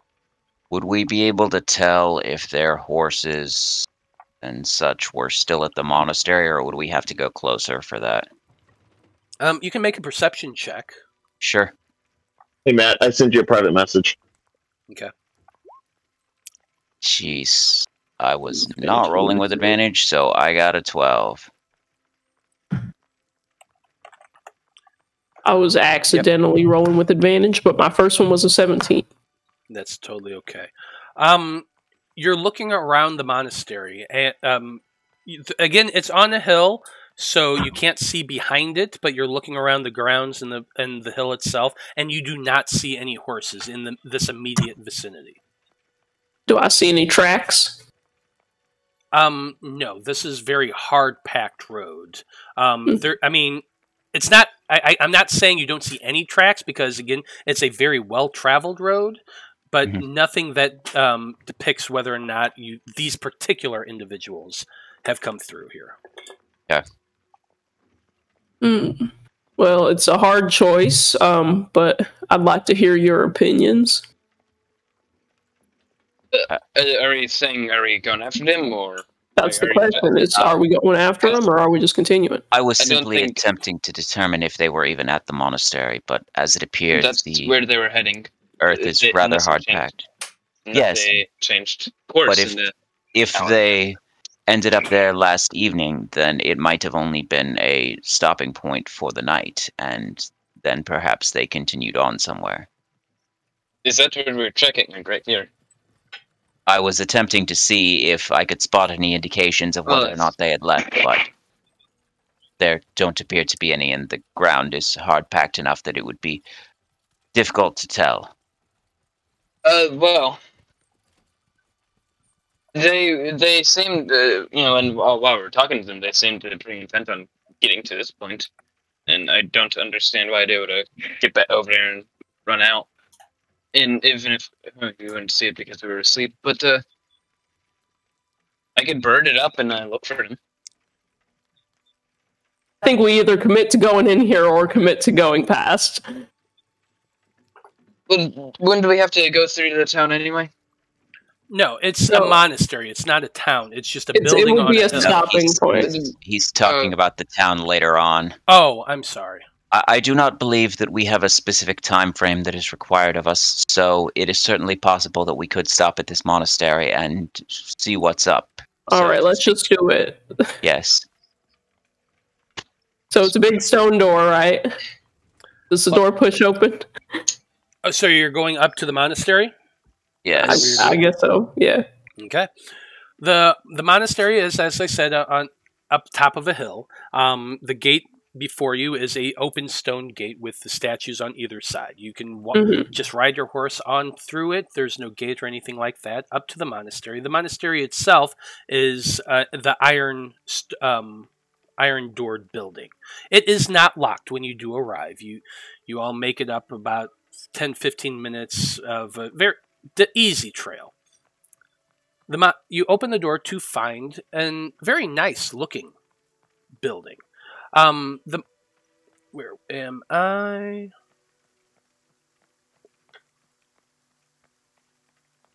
The hall itself, as you all walk in, is made of very finely wrought, well-worked stone. The training hall you walk into has pews to one side and a very elaborate marble statue that Ichabod you would recognize as Balrus the Father, holding a golden rod in his hand and wearing a golden amulet around his neck. I remove my hat. You see quite a few monks walking about, and as you all open the doors and push yourself inside, you see two men hurrying towards you almost immediately as you step through the threshold. One is older, the other is younger. The older is a human man, looks to be probably around 60, 65-ish. The one with him is a dwarf, probably, it's hard to tell with dwarves, but somewhere around the hundreds range. He doesn't have, his beard is full and dark and rich, but you don't see a whole lot of gray there. As the two men approach you, one of them says, the human, can I help you fine folk? As they approach you. Cameron is just thinking to himself, seems like these monks didn't take a vow of poverty. I thought you were going to say something about silver foxes. Nah. Yes, sir. Sorry, Blaznir, you go ahead. Well, I was gonna say, but should we tell them about the thieves we ran into along the road? Or I give a slight wink. Oh, he winks. All right. Well, yes. Hello, sir. My name is Ichabod Sykes. I'm a servant of the Father, and I noticed that you all might be as well. We have just stopped by this way because we did run into some suspicious characters last night who seemed to be heading in your direction, and I simply wanted to check on your fine establishment. Well, yes, we do worship the Father Balrus here. Balrus, the Father of all, rises up high into the sky and looks down upon all of us, and our monastery is dedicated to worship of his light. We did have some travelers stay here overnight. Perhaps these are the men you speak of? Yeah, there was a blonde man, and then a couple of tall people. We couldn't see; they were wearing helmets, and as well as some dwarves. Yes, they did stay here overnight. 3 humans, the blonde man you described, and 2 others, and 2 dwarves as well. They are not here. If you are looking for them, they left early this morning. Did they give any indication as to where they might be heading? Why do you ask, my son? He seems a little. He seemed like willing to talk at first, but getting a little sus. Yeah. Forgive me, I don't mean to pry. As I said, they just seemed suspicious last night, and I just wanted to make sure that they weren't, causing any trouble here nor where they're going. But I am happy to see that y'all were not inconvenienced. I believe he was merely trying to ascertain that they did not do any sort of harm to you and other followers like him of this daddy. Was it? Hi, Glary. forgive my small friends. I was about to say roll persuasion with advantage because Cameron's helping, but I'm not sure if he's helping now. Yeah. No. But yeah, go ahead and roll persuasion with advantage. Guidance. Roll D4 with that. Ooh, guidance. And as you're saying this, Blaznir reaches out and touches you and casts and you feel a bit of warmth. How's a 13? And I also gesture to my cloak, which has a similar sign, so that he knows it's not just talk. Mm-hmm. That I am a servant of the Father, like he. Okay. I'm sorry. What was your question again for them? Well, I was trying to ascertain where the travelers may have went, or if they had caused any inconvenience while they were here, or perhaps what they did when they were here. They did not cause any inconvenience, no, my son.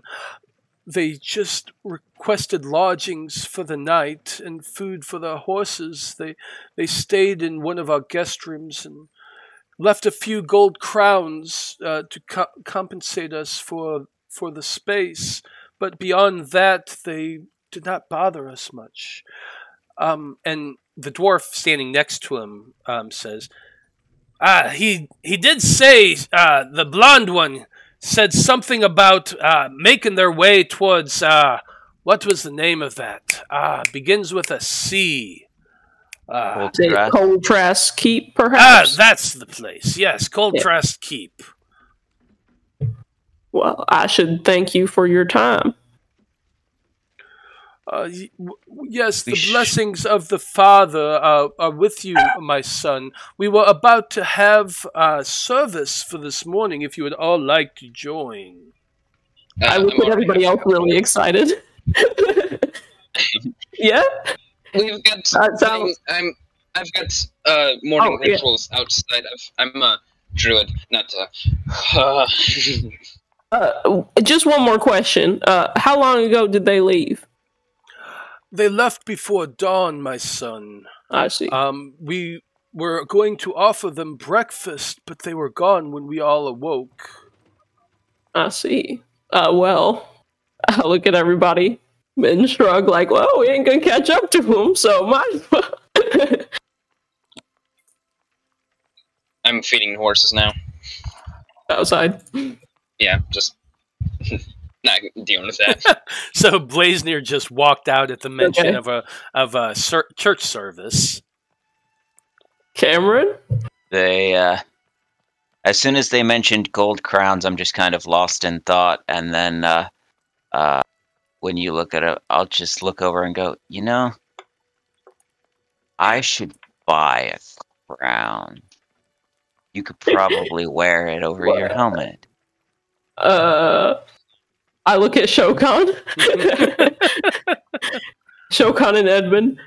I mean, I feel like the chances of us finding where they went are fairly slim. We should. We know that's exactly where they're going. Yeah, we're just not going to catch up to them. Maybe we'll come across them again. Maybe we won't. Wow, these horses really need a bunch of brushing. Well, it seems like nobody else is really thrilled. I can take a message, but I do appreciate the offer, and I would love to stick around, but unfortunately my duty calls me elsewhere. Very well. Blessings of the Father among you all. And he does a little symbol. Yeah. And with you as well, my brother. With that, the monks kind of watch you all, waiting for you all to leave before moving on back to their own business. You all head out from the monastery and gather up with Blaznir and on your horses and set off again down the road.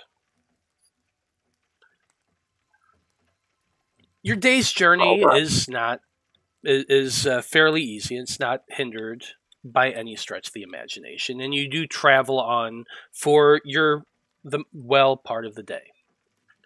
You do not see the riders. They can't talk. You do not see the riders for this length of your journey. Wherever they are, they must have been making their trail as quickly as they can back to apparently Coltrast Keep. All right. Your third day of travel goes by relatively uninteresting. You all make your camp. You have a very pleasant evening and continue on for another 2 days down the trail. Eventually, you do make your path to the next town on the road, which is a name that I'm blinking. Weird second. Why is it not opening for me? Lambrod. Your group makes your way to Lambrod, which is a small farming community. Mostly wheat, corn, soybeans, things of that nature. There's not a lot to the town. There isn't even much of a wall that's around it. More of just a small stone fence that kind of creates a boundary around the outer farms in the small town itself. You manage to make your way there after 2 days of travel. I assume there's nothing really there that you want to go to shop or anything like that. There is a small general store and like that. But for the most part, you can pass through it and continue on your journey if you want to. Yeah. Now, on your 5th day of travel, your group is making your way down a low grassland area with a bit of a higher ridge. As you're making your way down the road, you see up ahead the sign of what appears to be a pair of wagons that have been smashed and destroyed and is... what's the word I'm looking for? Just basically abandoned on the side of the road. But as you guys get closer to it, you begin to spot people moving about them. And one of them is standing in the road itself, waving their arms high up in the air. This looks like a trap. Why, hello there. Oh, something interesting's going on. Y'all look like you got yourselves in quite a pickle. You riding up towards them? We're approaching, but I'll slow down once I'm like 80 feet, 60 feet, perhaps 60 feet. Keep a close eye on them. Sure, absolutely. So go ahead and make perception checks, everybody. Okay. 10. Guide myself. God. Okay. Yeah, I do want to be a little bit away in front of our wagons. Yeah, you can set yourselves up however you like here. Yeah. So I'm being a little scout.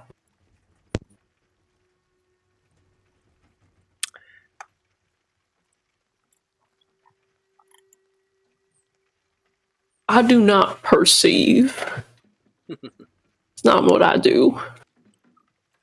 Now, it is a bit later in the afternoon at this point, probably around 3, 4 o'clock. The sun is still high enough in the sky, so your vantage in your vision is fairly wide. Shokan with the 17, you can make out that there are 3 humans in this area around a pair of broken down, destroyed wagons. And you can see on the ground in front of them, there are 2 dead horses. Blaznir with your 20. 21. 21? Okay. Gotcha. With it 21. You're looking closely as Ichabod's kind of riding ahead of the rest of you. And you can see that the horses themselves, there's flies buzzing about them. And the blood is coming out of these things' heads that apparently have been smashed in is dark and tacky looking. So they've been dead for a while. There are 3 humans. There's 2 men and 1 woman. The woman's towards the back. The 2 men are up front. And this one at the very front is the man who's kind of waving his arms. And he's calling out, "Hello, hello! Can you assist us, please?" Their clothes are dirty and torn. And they all 3 of them look haggard. Okay. With your 21, Blaznir, you can see that the cliffs here up to the north of you, probably around 15 feet tall, and above them there are bushes right up in here. One of the bushes seems to be moving a little bit. I'm gonna shrug Cameron and just kind of nudge his attention towards the bushes. Just mutter like, "Hey, this is probably a trap." Just, All right. I cast mage armor on myself. I would like to move to right here, and then I would like to use a divine sense. Okay. What does divine sense do? I will quote it for you. There you go. I'm opening my senses to good and evil. Until the end of my next turn, I know the location of any celestial fiend or undead within 60 feet of me, not behind total cover. I'm gonna pull out a deck and start shuffling cards in it. I don't know if it's gonna be useful in this, but I have something. Okay. So in 60 feet of you, you do not sense any celestials, fiends, or undead. All right. Hey, Matt. Yes. Since he pointed to the bushes, which, basically telling me that it's a trap, I want to look at the folks that we can see. Obviously, their look is rather haggard, you said. What about their bodies? Do they look like they're pretty muscular? Make a perception check. Sure. Some beefy boys. 22. Finally a good roll. All 3 of them do look on the more muscular side, as though they are the working types that use their hands quite a bit. You wouldn't call them soldiers by any stretch of the imagination. You do not, with a 22, you do not see any weapons that are on them. Actually, no, I'm sorry, you do. With your 22, you do see that on the ground, near between where that horse and the wagon is, it appears to be a giant hammer leaning up against the wagon, a maul. Okay. Do any of them look like they'd be strong enough to lift such a thing? Definitely with a 22. Okay.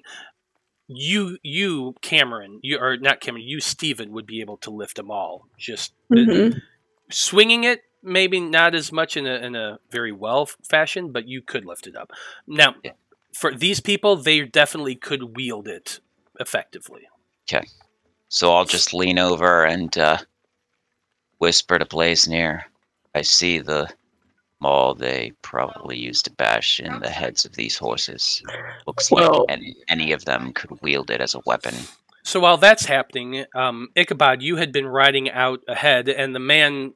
Yeah, I want to standing- stop right where I'm at, and I want to say, well, your horses look like they've been dead for a short amount of time here. How might we assist you? I'm still gonna be polite. That's how he starts it off. Really? Mm-hmm. Yeah, I just want to learn. What do you want me to do? Just pop out and attack them? No, that's what they're about to do to us. Yeah, but I'm like tense. I'm just polite. So the man All steps up about 10 feet with his arm held up, and he does say, "Yes, we were attacked by a group of men in armor, and they rode up and attacked us and took all of our supplies and killed our horses, beat us up and left us for dead, but didn't kill us. We need help back to town. Could any of you assist us?" I want to roll an insight check. I'm just gonna look straight at him and go, "And why couldn't any of you well-muscled individuals use that maul you have over there to defend yourselves? You're clearly not lacking the strength to wield it." Got a 20 on my insight. Oh, he's definitely lying. He is full of... I say, stop right there, sir. Now, I'm not sure how stupid you think we all might be, but if this is some type of attempt at robbery, I'd like to inform you, you will fail, and you will lose your life in the process. You know, because if you have to battle us, you have to battle this, and I'm gonna pull a card from my deck of illusions. And I would like to roll an intimidation if I can. I need a deck. Okay, so let's put my hand on my whip. So Ichabod is yelling out, "You might not want to do this." Blaznir is pulling out a deck of his illusion. A deck of illusions. I'm pulling out. I'm yelling, "Listen! If you attack us, you're also gonna have to deal with this, and then also, use my deck. Pull a card out from my deck." Okay, so how does the deck of illusions work? I need a deck of playing cards. Apparently, well, you can just roll a dice too. I can. Yeah. What dice would I roll? Is it a full deck? It's a full deck. So roll 52. Yeah, so a full deck has 34 cards. So no. What? It's No. a full deck. 4 of clubs. Like for actual playing cards. There you go. 4 of clubs. I just did a random deck generator. There you go. 4 of clubs. So Okay. 4 of clubs. 4. Yeah, it doesn't have a 4 of clubs. This is. Okay. 5 of hearts. 5 of hearts. No. What? Okay, roll a D32. You can actually do that. 34 cards. Yeah, roll a D34. I guess it has all of those cards. I thought it would. Okay. Huh. Just roll a D20. Just roll a D20. Make this easy. Yeah, just roll a die, go down the list till you get to the right number. 1, 2, 3, 4, 5, 6, 7, 8, 9. So that would be the key. It makes the Archmage and Mage apprentices. Okay, so Blaznir pulls out this deck, says, "Okay, if you're gonna fight us, you got to deal with this." Pulls out a card, and an old man and a younger man wearing robes appears on the ground in front of him, looking menacing. Our friend the Archmage and his apprentice. I look at it disappointed. Obviously. That's much cooler. The moment you do this, do I get to make my intimidation? Go for it. Make your intimidation. That's a nat 20 for a 27. have been Medusa or a beholder. Hey, Matt. Or a dragon. Real quick, when did we start watching Rick and Morty in this D&D world? I honestly don't know, but so Blaznir muttering to himself about the illusion of two mages appearing in front of him. Ichabod, imagine that.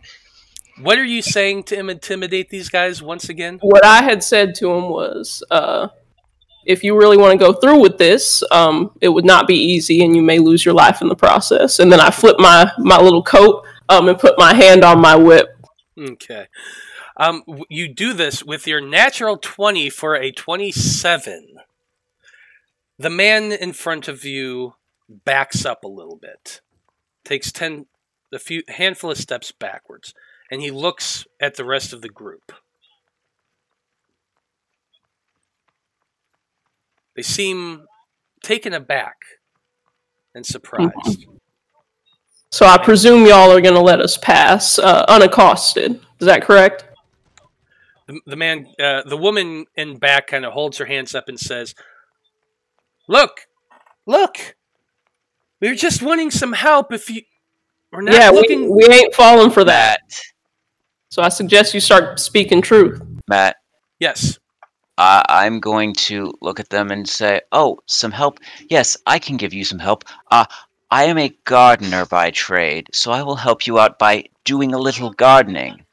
I'm going to cast a chromatic orb for fire directly at the bushes where they were rustling in such way as to attempt to set the bushes on fire. Yeah, get them.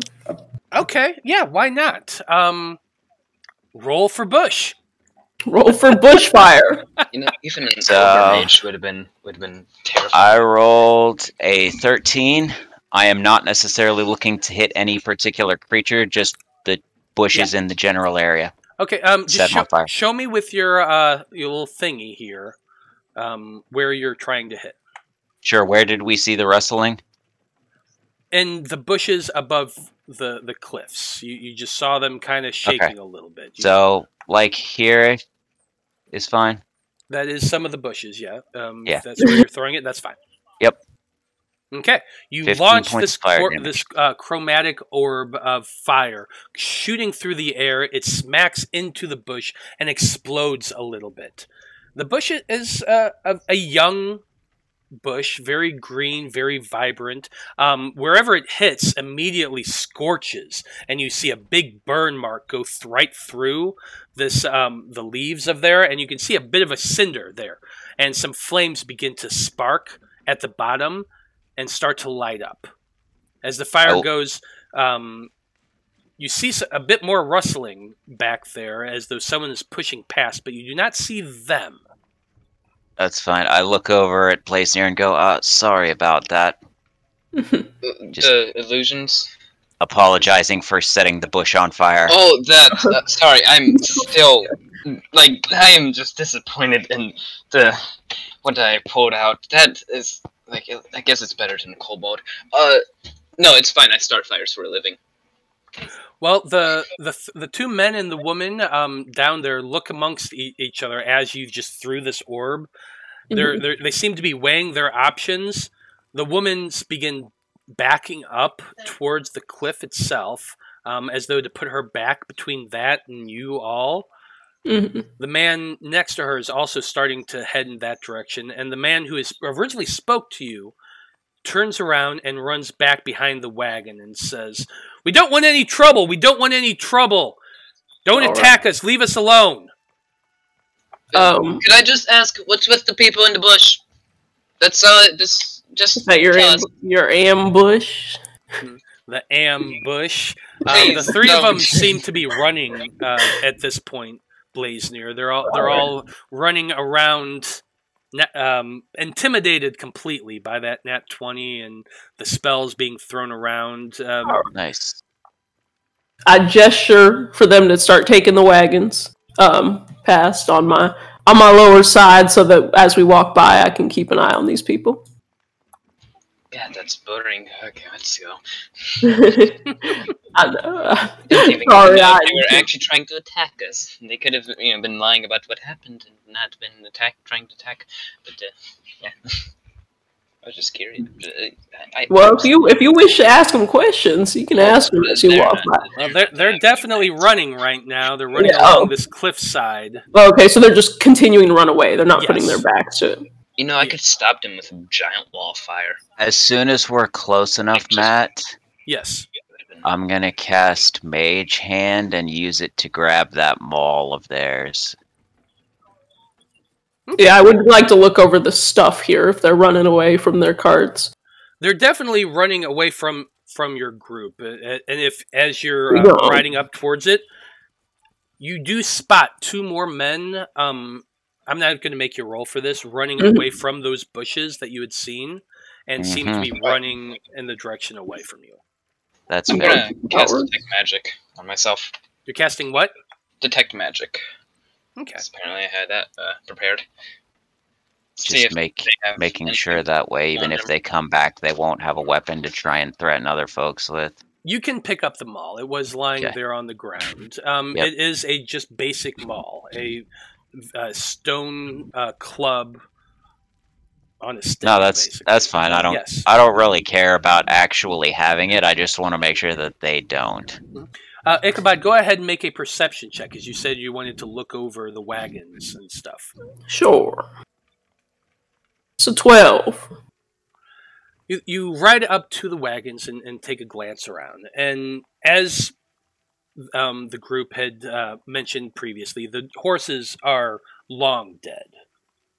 They've definitely been dead for a few, if not a few days, maybe even a week or more. The wagons themselves seem to have been smashed up by probably that maul and whatever else those other people were carrying. They definitely look like they're bludgeoned and smashed up with something heavy and strong.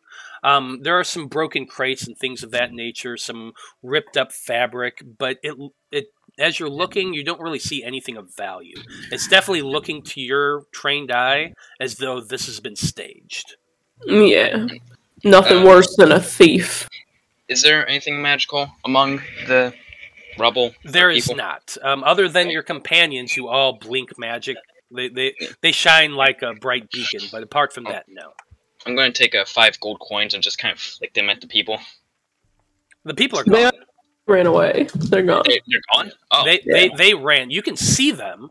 You haven't been there very long, but they're running away and they're making their way around this ridge. Looks like they're trying. One of them's trying to climb up it at a lower place right now, but they don't seem to be interested in fighting your group. I'm gonna call hey guys, listen, if you guys are going through a rough time, you can just beg. Believe it. Like I would give you I can give you coins if you need it.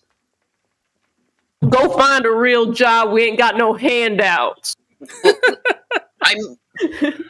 Listen, Ichabod, sometimes it's not impossible to get. I'm a conservative. sometimes, they're looking for people with experience. You're just out of college. And back in my day, every place you had, every place there is, one's experience. An hour, and I paid for my whole house. No, okay. If none of you wish to use this, I'm simply going to break it then. Yeah, it looks nasty. I continue. Yeah, I'm just going to make sure that it is unusable as a weapon. Okay, how are you doing that? Well, it's basically just like a big haft on the end of like a wood handle, right? Yeah, basically. So if I break it off in like several places... Yeah, I know. I'm just saying you're a tiny rabbit. How are you breaking it? It doesn't matter. I'm just fine. I'm handing it to the monk and saying, hey, can you break this in a couple of places so they can't use it as a weapon anymore? That makes a bit more sense. I was just messing with you, Cameron. But yes, you with Shokan's help, you absolutely could break up this mall and leave it there. And you could even smash up the carts more if you wanted to. No, I just figured if they tried to come back, they might try and grab that and, pull the same gig again. And so I wanted to make sure they didn't have any weapons to do it with. Yeah, make an intelligence check, Cameron. Sure. That's what I do best. Unless I roll a 3. Perhaps. I'm gonna do a chronal shift and roll that. It's probably not that. I'm not that dumb. It's a 12. I'm only 12 though. Yeah. So Anesthetic is wanting to give her inspiration to Blaznir today. Not much time left in the episode, but you might get to use it. With your 12 intelligence, you get the idea just looking around this scene that this is definitely a good place for bandits to try to pick off unwary travelers. That's probably what this was. Yeah. I'm going to set the carts on fire as we pass through. Oh my God. Why not? Fair enough. We could still fight somebody in the last 20 minutes, guys. Well, you could have, but I don't just kill people, though. I mean, we did fight. We just won, and you just won. They chose not to throw a punch. I fought them with my intense presence. Indeed, you did, and you won the day. As long as they set something on fire, honestly. Yeah. As you're passing it, Blaznir, you can absolutely produce flames and throw a few little fire spouts at this the wagons and set them ablaze. That's no problem whatsoever for somebody like you. Set them ablaze near. Yep, set them ablaze near. And with that, you continue making your way down the path. You do eventually pass the point where those probable bandits had climbed up and are running, heading as far north as they can away from you. You can't see them in the distance, but you all kind of wave at them as you pass and continue making your way down the road. I could probably mess with them even more. Nah. It would not be worth your time. The illusionary archmage and his apprentice are just kind of walking behind, or really floating behind the wagons, following you for. I'm not even sure how long the thing lasts, but I can get used to this. Too long, way too long. Yeah. Much it lasts either. It doesn't even say how long it lasts. We're gonna say it. We're gonna say for an hour. The illusion lasts until the card is moved or until it's dispelled. Oh, there you go. So it's just there perpetually. I think it probably. If you pick the card back up, maybe. Or actually, no, actually, you can't it probably even just do that. stays where it was. Yeah, you just throw it down. It stays where it is. If you move the card, it disappears. It goes away. But you didn't. So you just left it there. There's now an archmage. There's now an illusionary archmage and his apprentice. Never gonna need that. It's just there on the road, just standing there. Somebody's gonna get a real scare. Hope legends are now rich about it. Why delete that? Oh boy. You continue on down the road, making your way closer and closer towards your destination of Coltrast Keep. Another day goes by, and at the evening of your 6th day, you make it to Turna, another village. This is more of a fishing village. It has a small port and quite a few boats out on the harbor, all of which are fishing vessels. The town itself reeks of fish, no doubt, but there is a small amount of trade that comes through here and makes its way to the rest of the kingdom of Radagast. And you know, as you arrive there late that evening, that Coltrast Keep is 2 short days' travel to the south along the main road from Turna. You're able to find lodging at the inn and actually have a relatively decent night's sleep. I don't know if anybody wants to do anything in Turna, but if not, you can have a nice breakfast of fish stew and porridge. The cost of the inn for the night was only 3 silver per person. It's fairly cheap. Okay. If my party will allow me, I do have someone I would like to just pop in on for a bit. Interna. I have the backstory person in here. Sure. It's a herbalist. She runs a herbalist. Who is that? Celine. Okay. It's. Do you head there when you first arrive in Turna in the evening, or do you wait until the morning? I'd probably wait until the morning. Okay. So in the morning, as the rest of the group is just preparing for their journey, you pop into a small stone and wood building with a gray thatched roof. Inside, you see the familiar woman. What's her name again? Sorry, Celine. I'm blanking. Celine, thank you. I was blanking. Somewhere, but yeah, I know it's on your sheet. I'm saving time. Yeah. You walk in and you see the elderly woman, Celine, moving about her shop, filling a couple of the little baskets she keeps out front. And when she sees you, her face just comes up and alights. Blaznir! What are you doing here, love? I'm just passing through. You know, I don't remember you being elderly. Well, I don't remember this person at all, so yeah. She's like, trying to find where I put all this stuff. You're just like, Turna. Well, no, because I had it written out. I had description written. Yeah. It just says a female herbalist in Turna. It's one of my Google Docs. I have so many. Yeah, tall, blonde. That's all I had on her, really? Christ. So, there you go. She's a tall, blonde woman. She's slightly elderly. When I say elderly, for you, I mean more like mid-50s or so. Okay, I guess. Yep. Well, what can I do for you, Blaznir? It's so good to see you. Just popping in on an old friend. Was in town.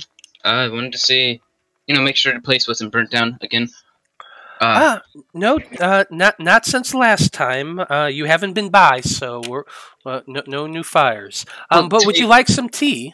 Excellent. Oh, tea. Do we have time for tea? I think we have time for tea. Sure, why not? No one's with you, so yeah, absolutely. No one's with me. Oh, never mind. Then yeah. I mean, not unless you asked somebody to. I thought we were just okay. No, I don't know. I don't know what's going on. I'm me. I haven't.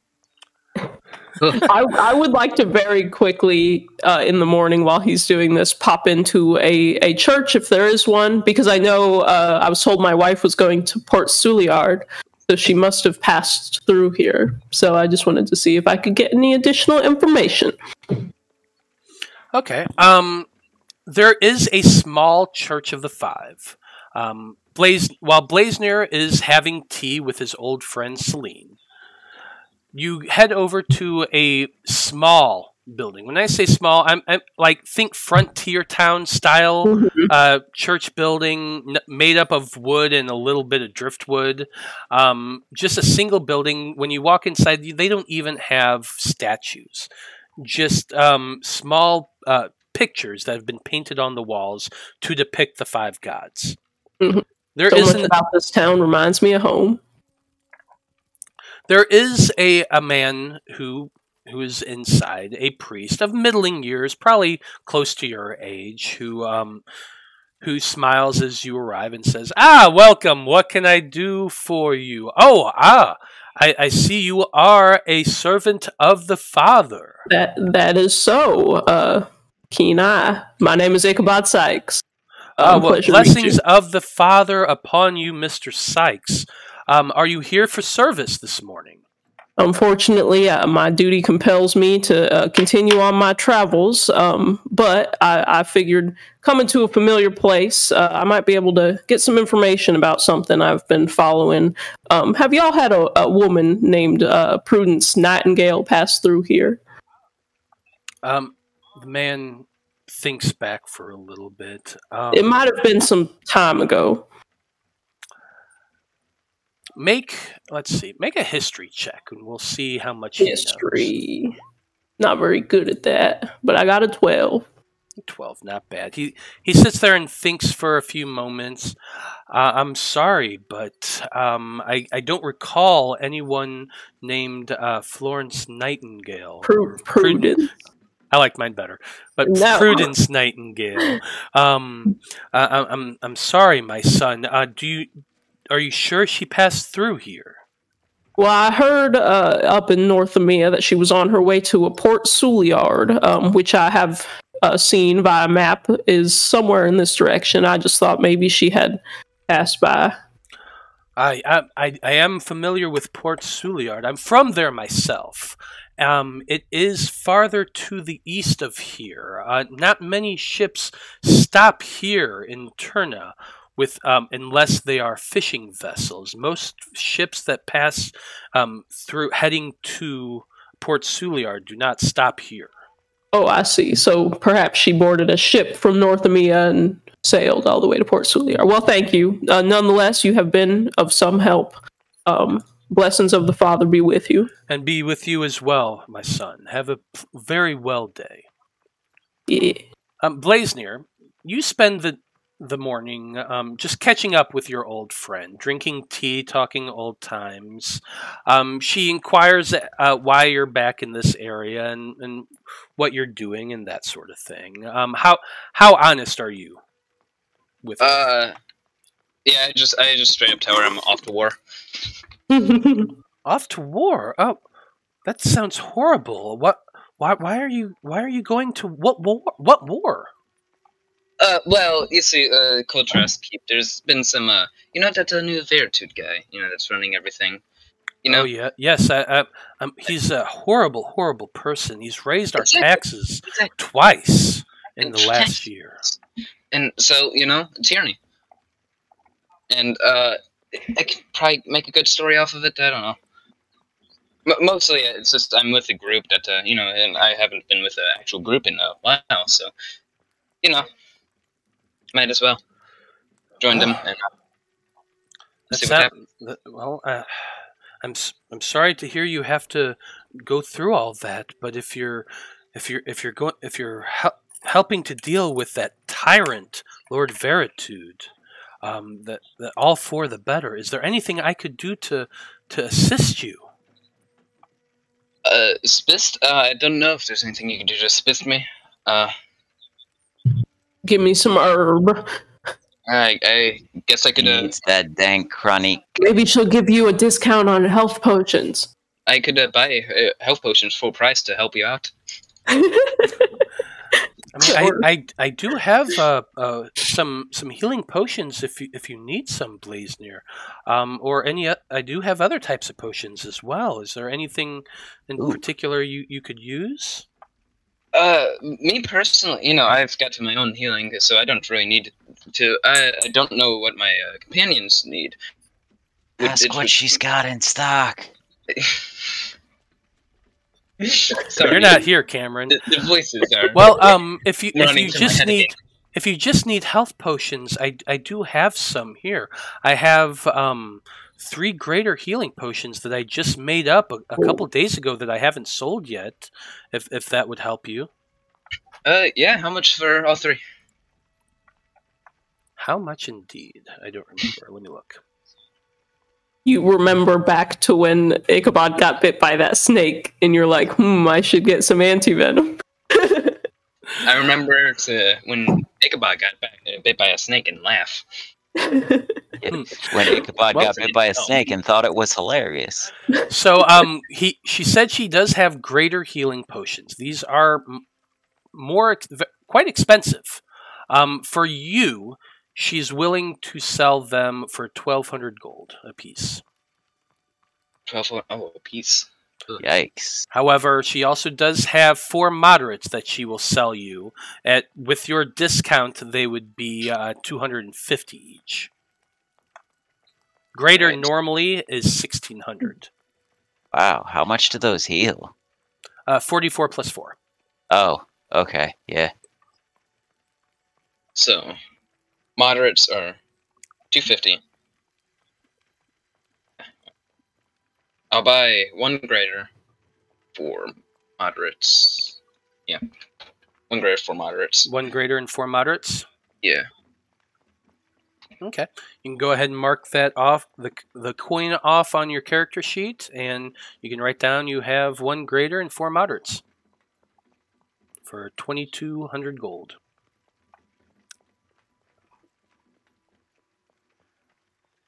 And do you have anything like particularly interesting in stock? The voices are telling me to ask. The metagaming voices in your head. Yes, dear, I do. I actually have a potion of flying here that I made a few days ago. I do have some anti-venom as well, and a few potions of resist poison as well. We don't really need any anti-venom or poison things. The only one that gets poisoned is the one that tries to sleep outside the impenetrable dome we have. I see. Yeah. But I do have this potion of flying for 400 gold. She has potions. She has a lot of potions. Spider climbing. Most of the resist elements she could hook you up with. She has 1 potion of spider climb. How much is that? 200 gold. All right, I'll do that. Okay. And Court Leone has a ice sword. Just so you know. I have not forgotten. Yeah, that's why he's Blaznir's sworn enemy. Because fire and ice. That's why I have my ring of warmth.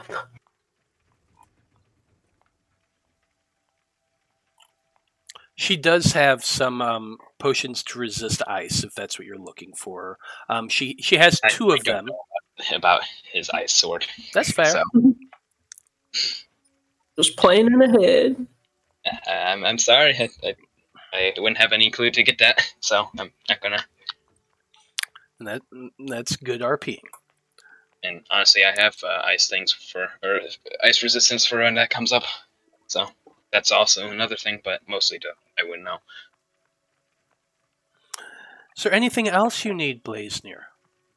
Not that I can think of, but I'm sure when I tell my friends I have an herbalist friend, they're gonna be trying to get that discount. And probably would think of 100 different things that they need. Well, if you and your friends need anything, you can always stop by, dear. I'm always happy to help. Yeah, well, thank you for the tea. It's exquisite, honestly. You grow this tea yourself, right? I do, actually. There's a tea tree out back. Would you like some? I can send some with you. I would love some. And she packages up probably about a good 4 ounces of loose leaf tea that she puts in a brown sack and hands to you. Thank you. This is gonna get me through the cold nights. Actually. Well, you do make your way back to the inn, and I suppose do you let everybody know that you have a herbalist friend? I suppose, yeah. Why not?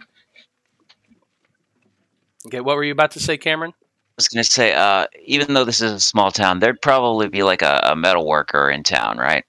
Yeah, there's somebody who does metal work, more horseshoes and fishing equipment, things of that nature. But yes, there is definitely a blacksmith in town. Okay. Let me see. So I'm gonna go talk to them then, I guess. Okay. See if they can point me in the direction of themselves or somebody who could do just like a small metal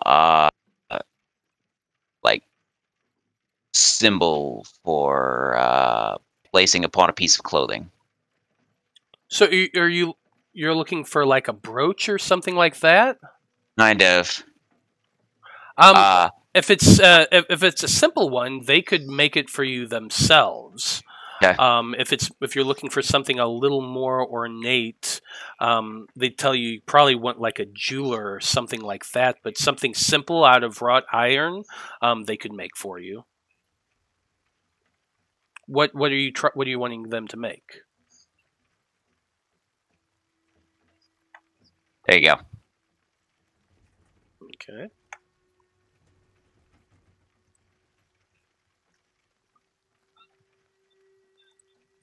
Where'd you send it to me in? Just Discord. Oh, okay. Okay, I got you. Like I said, if you're wanting a simple wrought iron something, it's not going to have a whole lot of detail. He could probably make it up for you in a couple hours. Gotcha. If you're wanting something a lot more elaborate, it takes longer. And if you're wanting something like super elaborate, then like made out of gold or silver or things of that nature, you'd probably want to find a jeweler. Gotcha. So it's up to you. If you how much would the wrought iron cost me?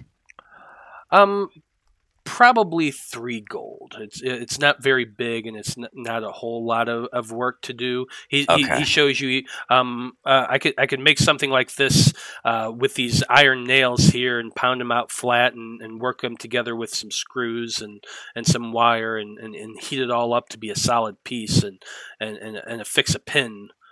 Okay, I'll skip it for now, but I'll thank him and be on my way.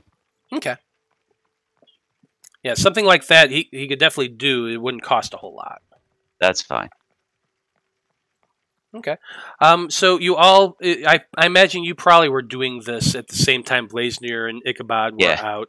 Shokan, you're probably more just meditating, getting yourself ready for the day. Willow, what were you up to during this time? Just relaxing, not doing too much. Okay. That's fine. Well, that's probably a good place to end things for this evening. Relaxing and preparing yourselves for the next leg of your journey. So we'll just end things here. Good job tonight, everybody.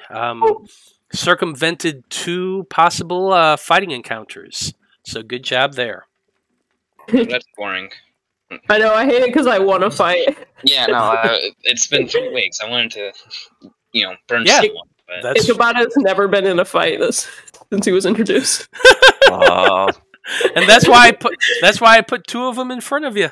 But I also can't just kill some bandits if I can scare them off. Sure you can. Scaring people is my whole thing. If they had attacked us, then yeah, I could morally justify it. But yeah, but with a nat 20 on that, yeah.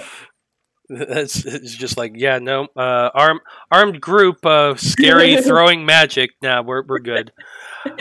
Yeah, but that's okay. Other than fighting, my best thing is intimidation. So I guess that's fine. Yeah, that's totally fine. But good job tonight, everybody. Thank you, everybody who watched this afternoon. We absolutely appreciate you tuning in. Come back next Monday and see what happens when this group finally makes their way to the town of Coltrast Keep. Have a great evening. We love you very much. And we'll see you next Monday. Good night. Bye.